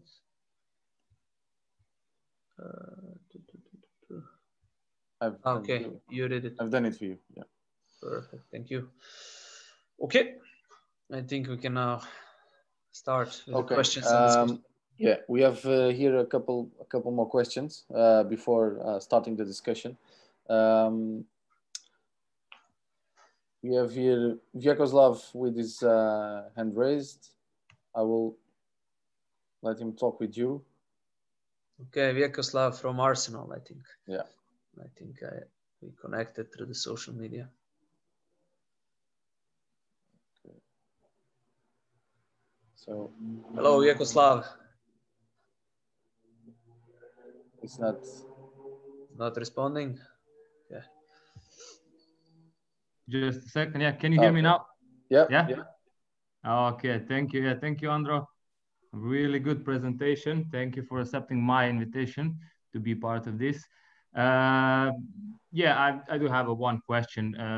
Obviously, from my experience, I'm related with the rondos and positional and possession activities. So, just simple question. I believe you do it in Hajduk Split as well. Obviously, your presentation was focused more on 1v1 and 2v1 for developing youth players, which I agree these are the most important. But do you, and obviously, as I said, you do probably, and when do you start implementing rondos and positional play activities? And could you tell us a little bit more about that, how that would look in Academy of Hajduk? Yeah. And that would it. Thank you. Okay, thank you, Vyakoslav. I will tell you like straightforward. We don't go that much into details to structure our coaches to tell them when to start with rondo, when to not start with the rondo. I think, you know, you probably worked in Croatia previously, and I believe we have many good coaches, good education, and we as a Hajduk Split, we can attract the best guys. They should be able first, as I mentioned, to recognize or to analyze the skills of the particular player and to put challenges on him. So it's up to each coach to recognize, maybe we do rondo with U8 or U9, but is that rondo going to be let's say 5 against 1? Is that rondo going to be 3 against 1? How big that rondo is going to be? How small that rondo is going to be? It's up to the coach to create the environment, and it's up to me and the academy director to come watch the training. And if we see that one kid is in anxiety and is losing all the time and he cannot pass the ball right, then he don't need this kind of rondo. Maybe he needs hitting the ball off the wall. In Hajduk Split, usually this doesn't happen, but in some other smaller academies would. So it's up to you to get the kids or to match up the kids that are on the similar level so that they are all in this development flow and that they are progressing and getting better every day. And if obviously you need to have the coaching experience for this in order to recognize the kid, to analyze the kid and the emotional intelligence. If the kid is developing, they can do rondo all day if this is making them developing, or they can do something else, not all day. Obviously, I was mentioning the small-sided games and so on. But rondo would be for the pre-games or even maybe for the warm-ups in some context. But it's up to the coach to decide when and what. What is, yeah.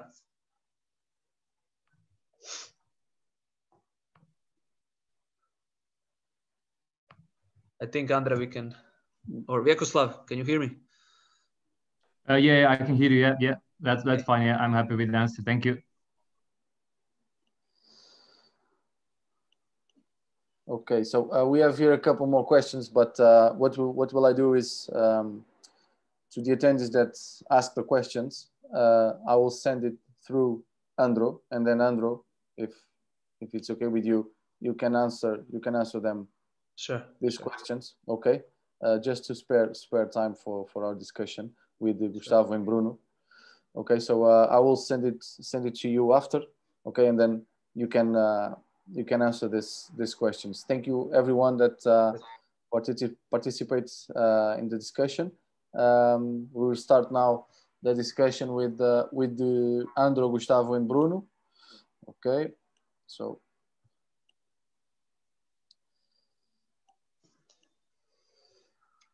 Okay, so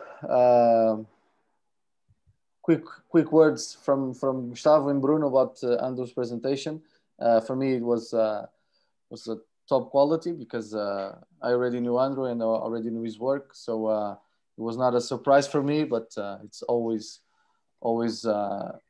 great to see a presentation like this and with a lot of details that sometimes someone from a club don't want to show to the general public because there's a couple of things that is Hajduk Split DNA and their methodology. But let me congratulate you, Andro, about this presentation, top quality. Thank you. Perfect. Just want to congratulate Andrew. I think it was very nice, to be listening for almost 1 hour and a half. And just to also tell a little bit about myself, Andrew, I'm from Brazil, right? And I worked for the Brazil national team for 10 years. I was also, I was responsible for the youth recruitment for the Brazil youth national teams. I was academy manager for the youth national teams. I was academy director for Fluminense. And Fluminense, you've been in Brazil. Fluminense has one of the top academies in Brazil and in the world. Many top players came through the pipeline. So it was pretty good I've been to Croatia before, I've been to a lot of countries with the youth national teams from Brazil. So when I came to America 6 years ago, it was very good to understand also the reality we had in Brazil, the reality we have in Africa that I've been in, the reality we have in Europe, and we also have a country close to us in South America called Uruguay. That's pretty similar to what Croatia does, very small country with an amazing culture. We're talking about size-wise because, everybody talks about Brazil, about Argentina, about, of course, about France, England, those count Germany. We have like a centenary culture like Croatia and also Uruguay. But what these countries do, it's just unbelievable. And understanding what you guys are doing in Croatia, it's very nice. This is why I learned one thing pretty early. There is no right and wrong. in this game and in this business, right? It's just on how you make things work. And that's why I'm going to also talk a little bit on understanding how things working outside and a little bit of how we working inside MLS, inside America, because I know a lot of people, it's pretty, it's not a surprise for me because I came to America 25 years ago before I went back to Brazil. I play here, I play college soccer here. So I knew MLS and how America needs organized, that the things are going to work. And, in MLS, what's going to grow. That was my insight 25 years ago when MLS started. And this was the main reason why I left Brazil. I left everything I had built in Brazil to participating in this growing that we're having inside the United States right now. And it's going to be pretty nice to discuss with you guys a little bit on the next, half an hour, a little bit of the work we're also doing inside our club. Sure. Perfect. Bruno, I will just respond. Great CV, and ending up from Brazil back to USA and the earthquakes that I basically know the Bay Area really well, and the situation there. It's, as you mentioned, it's completely different environment than European football or Brazilian. Also, just like a structure of the football clubs. Yeah, it's like a little academies or little for-profit clubs or non-profit clubs. One league, NorCal, Cal North, so many different things, and then you have like an MLS team that should actually grow something out of all of that, and then this high school football, college football, soccer. Sorry, and. But huge potential. I remember when I was there, huge potential, and more. I remember it was structure-wise that soccer was just developing, and I don't assume that I left from there 2014. That it developed a lot. Exactly 6 years from you probably arrived and I left. So yeah, looking forward as well. Andro, congratulations again for the presentation, very rich. I learned a lot watching this, and I'm sorry also for your bad experience with traffic in Brazil. I know it's for me. In a Friday before Carnival, Bruno, we were through the marginal Tietê. So I know it's a bad experience, but you are right about that. But it was very rich to watch and see how the reality goes closely, and we don't need to go until Uruguay. For those who doesn't know about Brazil, Corinthians, where I work here, is based in the biggest city of Brazil. It's about 21 million people living in, but only in where Corinthians is placed is in the east side of the city, and only in the east side of the city that's very identified with the club, we have 4 million people living in, plus cities are around. So it's was good to learn, and we know that the importance of dominate the region first before going out for scouting. Because these guys, they have more identity with the culture of the club and what it means to be part of this kind of club. And as long as process is very important to develop a talent, the culture involved in this process and how to create this culture is very important. So like in under 17 here, we have 50% of these guys coming from this east side region.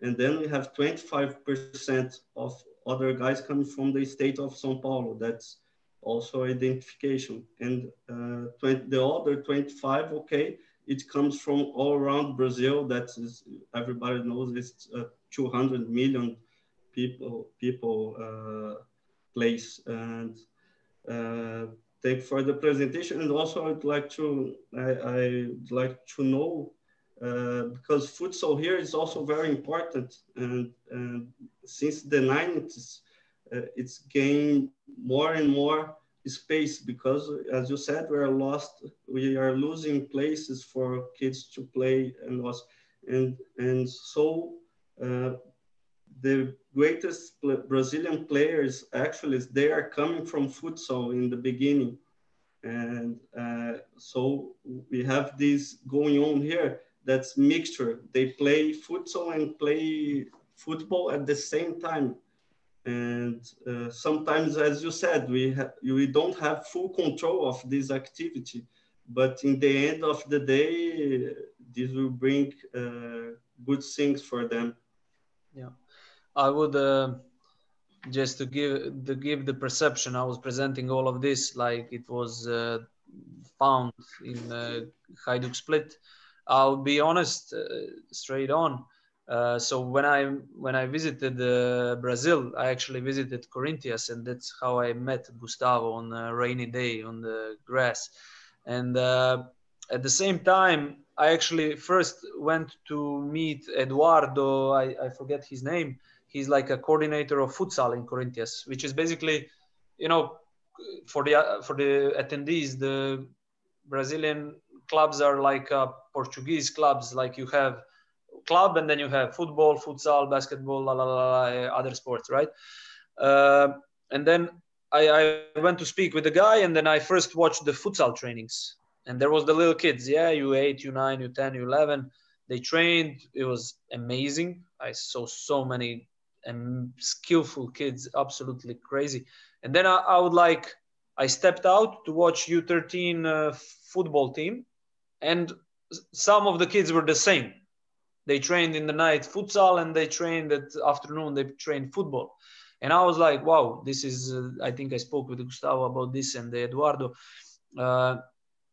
And then they explained me, I remember that kids usually until U10, they play basically all the time futsal and tournaments and everything like this. And then from U10, U11 until U15, they play both.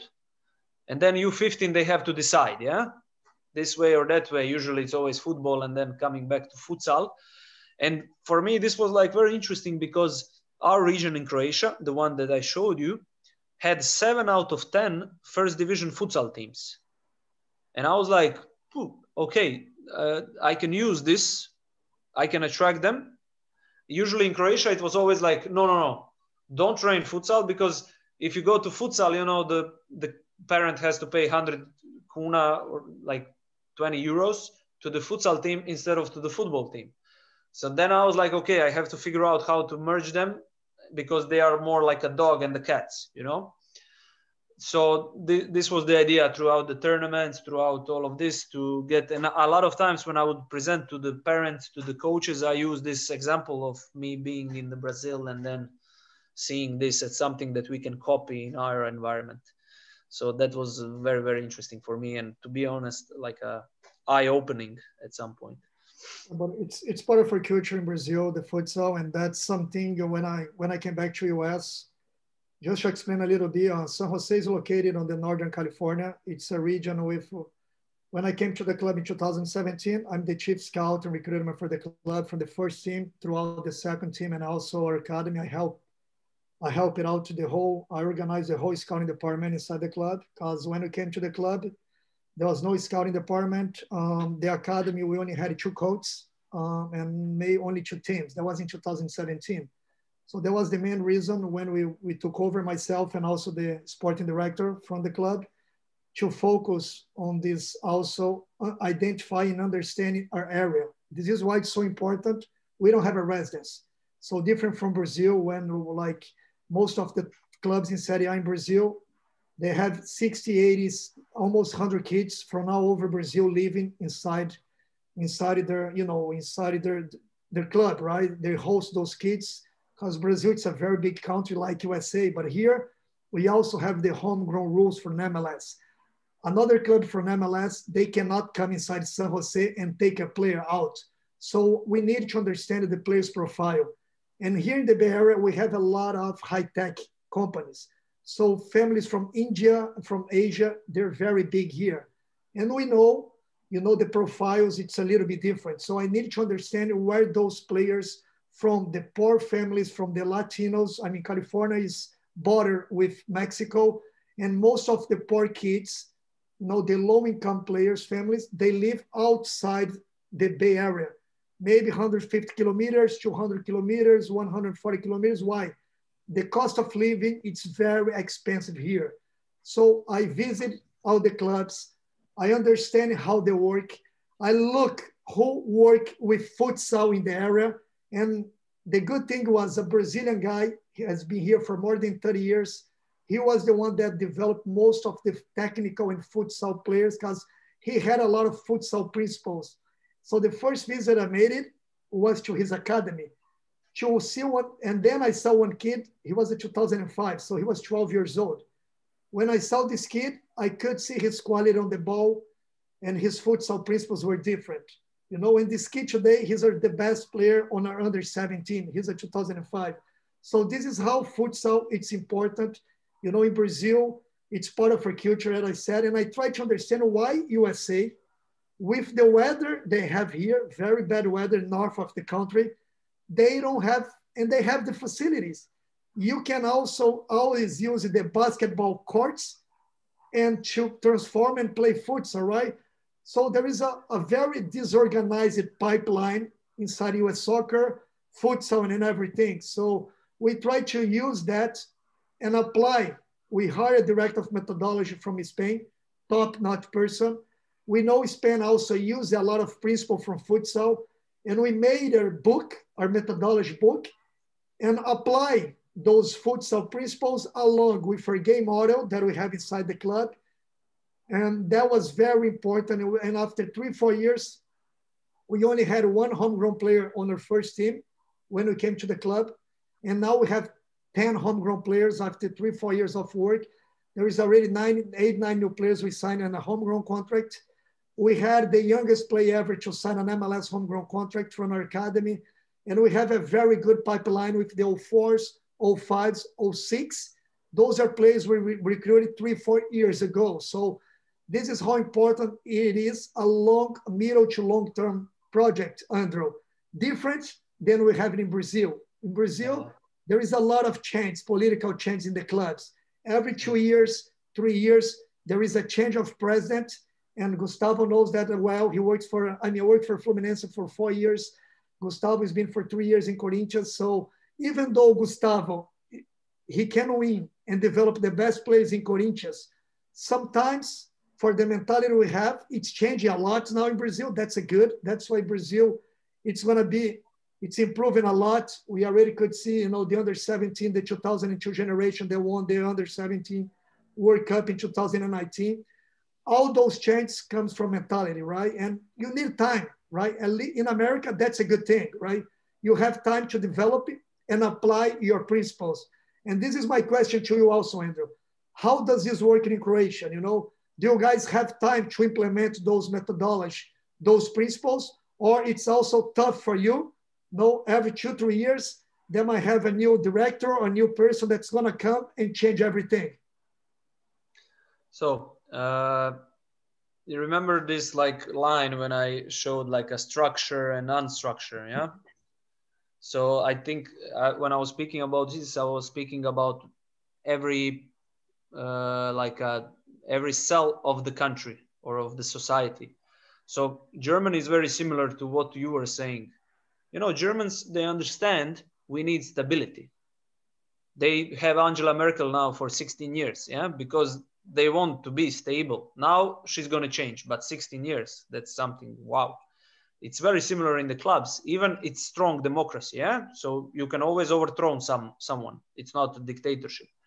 But they understand we need stability, and obviously there is a goals, there is the things you have to do to keep the stability. Croatia, in the past, it's something similar as you mentioned, the Brazil. Always some new president wants to get this president out, and then new guys coming, and he has his own people. He just cut everyone out, and then it's like a circle. Now it's changing, especially, you know, in Hajduk Split. I can still say we change a lot of, in the other clubs as well in Croatian league. We change a lot of head coaches in the first team. We change a lot of sports directors. But on the academy level, everyone figured it out, okay, at least for maybe 6 to 8 years, it's necessary. So there is not constant idea like, let's change. So it's getting better and better. I must say that. It's getting better and better, but it's still far away from the level of Germany or USA, as you mentioned. You know, you come, you agree, you sign the contract, and you work. You know, people respect the contracts. You have a strategic plan for the long term, and that's something very important. If you're in the right directions, you just keep going, right? And that's something that I notice lacking a lot, mostly for what you said in the beginning. We South Americans and also the Croatians and some of the Eastern Europe, we are very emotional, right? And we go by our heart. We gotta have this, and I mean that's something very, very, very good, and was one of the main reasons I want to experience this different environment. And also the clubs here, they're companies, right? They have owners, right? They're not political. So there is the owner. We have the sporting director who runs the whole technical department, and you have the CEO of the club or the president that runs the whole business sides of the club. Then you have the owner, and you have your goal to achieve, and just got to keep going, right? You just got to keep moving. So there is not that many, people between. So you just got to have an idea. And most of the clubs in America, they are not clubs with a long history, different from San Jose. San Jose was born, the club was born in 1974 when the North American Soccer League, back when Pelé came to Cosmos, Cruyff, Carlos Alberto Torres. So, but some clubs like Atlanta United, Nashville, some clubs are just, 3, 4, 5 years ago.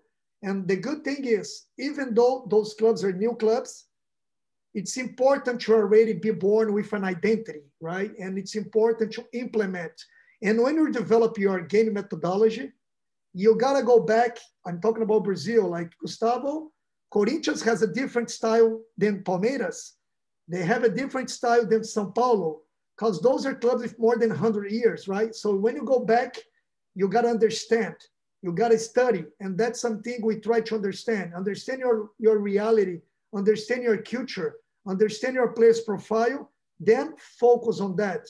And this is why sometimes having less people, less players like you guys do, that's what happened to Holland in the 70s, happened to Holland when the Ajax generation came up, they only had players to bring from Ajax, from PSV, maybe three more, I'm talking about on the national team level. So you bring those players, you already have established a culture, and you're working on that. On here, we are doing the same thing. We don't have that many players with the quality, so we gotta take these kids and develop those kids based on how you wanna move forward. In Brazil, Argentina, other countries, it's very easy, right, Gustavo? Okay, a kid came for a tryout. He's better than what I have. Just bring him in and let it go the other kid. You don't wanna spend the time developing the players because there is so many good players coming in our pipeline. And this is why we lose so many good players. And some kids, they just move from Corinthians, they go to Palmeiras, and they just blossom because there was something hidden on the player. So in Croatia, Uruguay, here in America, we found something good on the player. We got to develop and working on that kid individually, technically, and mentally, right? That's why I was, bringing up this situation, for different realities. Even though US, it's a big country, right? More than 300 million people. We all know that soccer, football, it's not the first sport here. So we need to understand and bring the kids, many physical profile, Andrew. The explosive players, the players with power and a good mentality, they usually go to American football, to basketball, or to baseball. And now we start to bring these younger kids with a better physical profile inside our soccer culture, where you're going to be able to develop those players on better athletes. And a good example we're having now is Terry DK, who's everybody's been talking about in England, you know, for his physical profile and also his quality. Then we have Christian Pulisic, Brian Reynolds that went to Roma. Now all those kids, they're coming with different technical and physical profiles because there is better investment also in the MLS Academy, better coaching. You know, people from outside of the country are coming and implementing their way of thinking the game. You know, of course, respecting the culture for every single club in every single city. So I just want to make this introduction and also so you guys can also understand a little bit of how the things are moving inside in America. Bruno, I have a question because I wasn't there for 7 years now. Just bring the mic close to your mouth, Andro, please. I wasn't there for 7 years, and I remember you mentioned the positive things of basically full capitalism, right? There is owners, and then owner have everyone under them, so there is the potential for having something very long term, yeah. But I remember the negative side of that system was this like football clubs, yeah, that basically in USA no one is going to do something if there is no return on the investment, and then obviously the kids from Mexican this little poor areas like Richmond, like Berkeley parts, Oakland parts, that don't have a money to, I know maybe $2,000 was per year in order to play football. And this was like the kids would just, you know, give up, or they would not, they would come to high school maybe, but that was the max. Like, is that changing? Is it like, is there, I know there is some community clubs now slowly starting, like Sheriff FC or something. So what is going on there with that situation? Andrew, the thing is, in MLS now, all the MLS academies are full funded. The owners, they pay for everything. So if a kid comes to San Jose, to LA Galaxy, to LAFC, to other clubs, from the U12 up, they don't have to pay anything. So that's already changed, right? So the league made a big, the club owners, they made a big investments in the last years based on this youth development, mainly the last 4 or 5 years, right after when you left, right? So this is why better players are coming in the pipeline, because now there is a structure in place. Now there is a better scouting, there is better development, and these kids that they don't have the financial condition to pay, they are coming inside our environment. Of course, when you're talking about MLS clubs, you're talking about 27 clubs, right? We're talking about maybe 3,000 or 4,000 players in a country with 300 million people. The other clubs, most of them, they still charging some of the kids, but what we gotta do? We gotta go in the communities. We gotta go to clubs, as you said, like the clubs that we know they are located in low-income areas. Like here we have Central Valley, who is 3 hours away driving from San Jose. It's an agricultural area with a lot of Latin American families. And I know people, you gotta also have a network of people that bring those kids at 10, 11, 12, 13 years old to play some recreational game. And then we can go and identify those kids. If you see this kid is good enough, then we're gonna find a way, but it's still a long way to go, I'm sure. But the beginning, there is already a light in the end of the tunnel with the MLS clubs. And now MLS is also responsible for the biggest tournament, academy tournament in America. It's called MLS Next. It started right with the pandemic, when the pandemic reached. So US soccer, they don't have anything to do anymore with the youth tournaments. So the top youth tournament now, it's organized by MLS. So the good thing is now, the MLS, they have, besides their MLS clubs, they have 100, 150 other clubs. They're not MLS clubs, where they can also scout it and they can also implement, in their own way. So we as a club, we can also identify players from these other clubs and bring inside an MLS academy and develop those players. Sorry, just to come in this discussion, you said about the brochure and the systems and the pillars, and 2 pillars of that she cites, that's the competitive systems and the level of investment for you to have success in the talent development.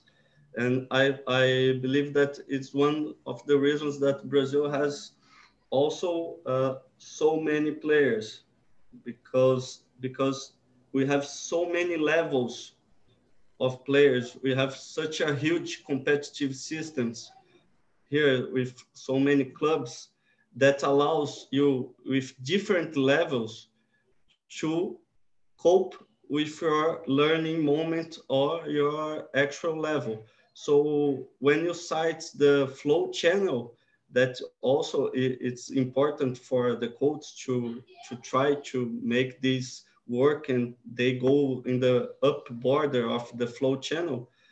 We can see that in the macro level also, because here, like here, if you have different level of players, because it's so culture football, he will find a way. Maybe it's not Palmeiras, maybe it's not Corinthians, but it will be an interior club, nearby house club that will play against Corinthians and will play against Palmeiras, and we will participate in different tournaments. And it allows you to go to other states to find a way, and this bring us to find balance in the end of the way.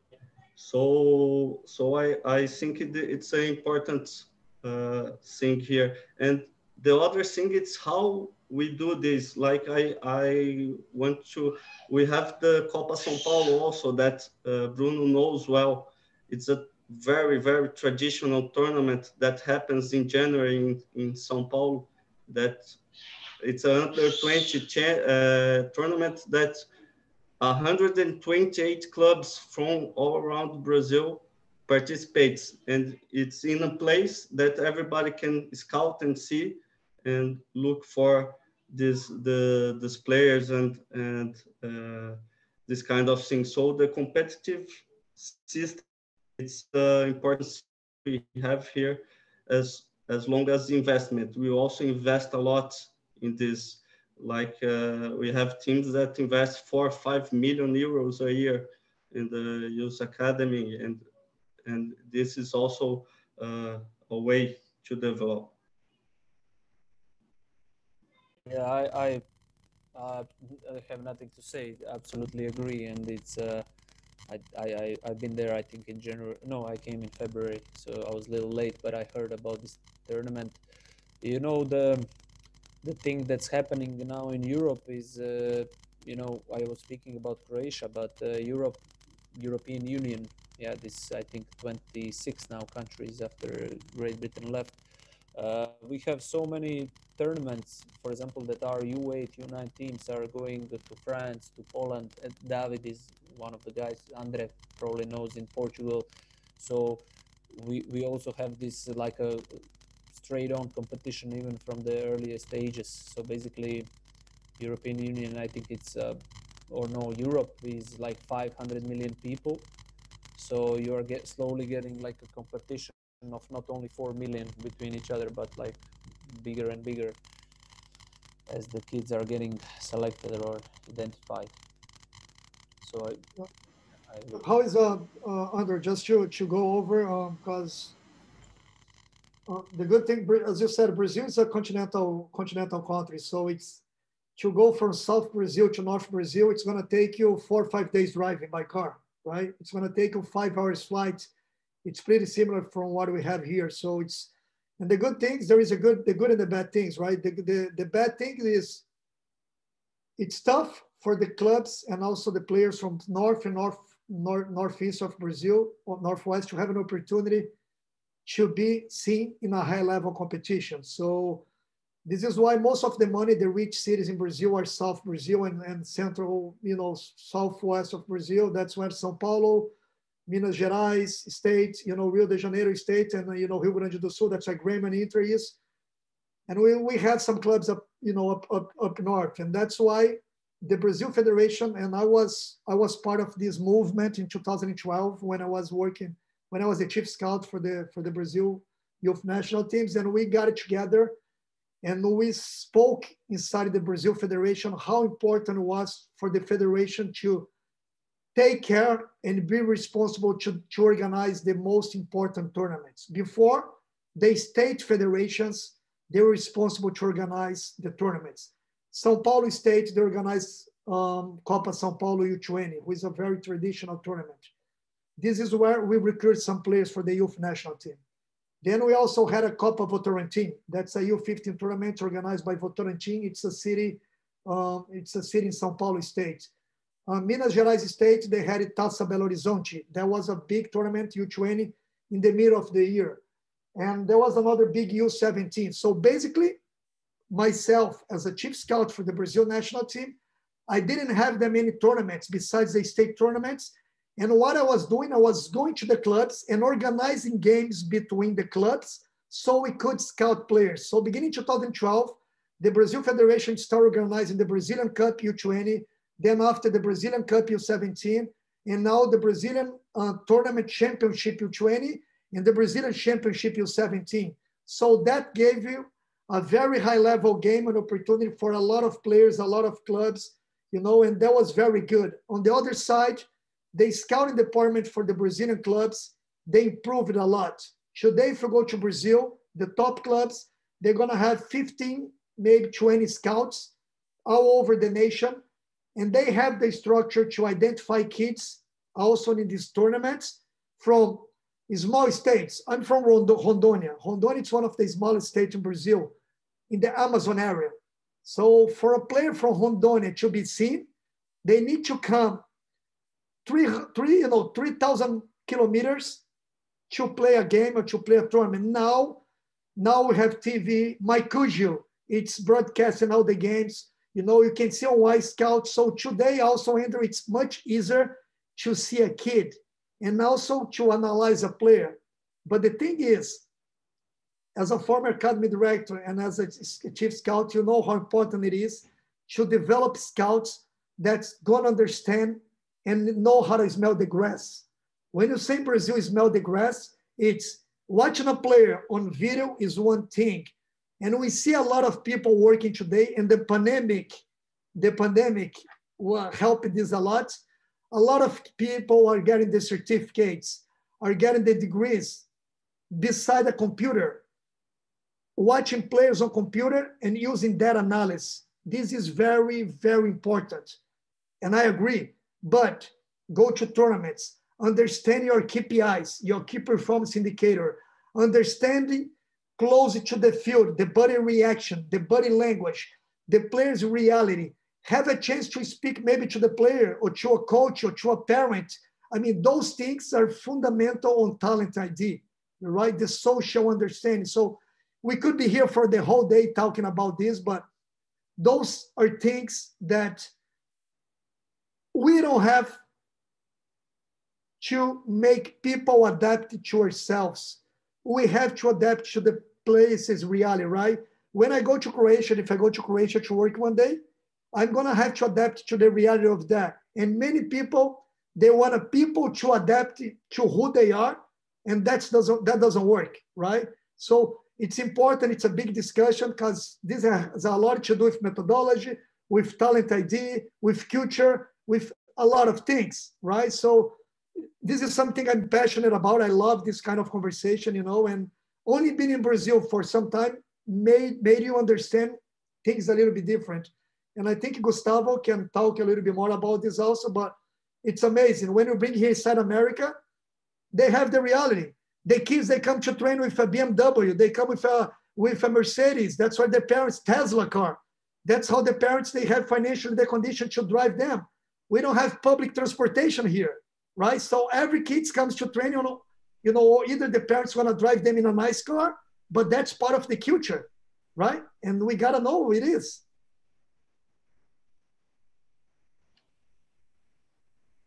Okay, and I work with elite youth football for 15 years, and 13 years was working in company club. Like I told, it was an owner club, and where the process was so important and were built and were constructed with good professionals working every day on it, and it was very good. It's helped me a lot. I learned a lot about that, but I think the importance of culture, like you are saying, Bruno, is very, very important. And the most important thing for me to work with youth academy is to have a place and an environment where people and players believes on the process, where when they think that this will give them what they want, that's a chance to go to the high level. And I had some difficulty to see that working on these company clubs that didn't develop the culture to put youth players in the professional system. And now I work in the club that has this, like you said, the players feels they smells this every day. They know that Marquinhos were here, William were here in the same dressing room that they go today. And sometimes we have here, like we use the facilities of our old professional use. So we have some locker rooms, some lockers that are so old that maybe Neto, a great player from Corinthians, use it. And when you go through, you have guys that work here that for so long that they worked with those players, and now they are telling stories about them and how they were in under 17 and how they went through to be a top player in the world. So I think this is very important to have an environment where everybody believes that they're going through the right path. So I feel what you say, Bruno. I can see this every day with my players. They desire that.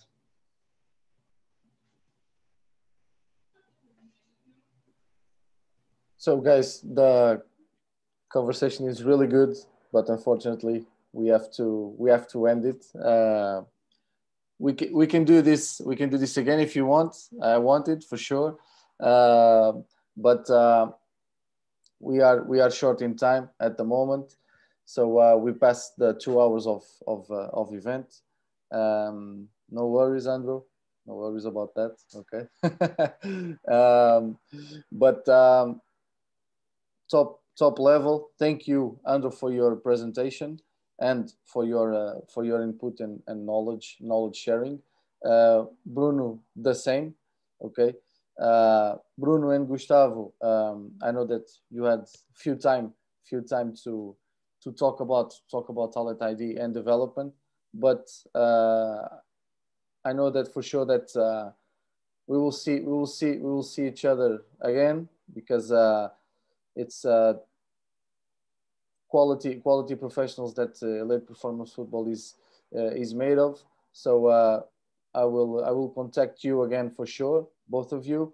Bruno, thank you for participating, because Bruno is working in a different reality. The American reality is different from our European reality, and from Gustavo as well. But with an input, with the short time that he gave us a perspective of the American football and how it works in the MLS academies and the MLS clubs, because it's a different reality, as I talked about, and Andrew talked about as well. The high school and the college soccer, it's different than Europe, because our players are in the clubs and still in the clubs until they're getting pro contracts, and the America, it's a little bit different. And Gustavo as well.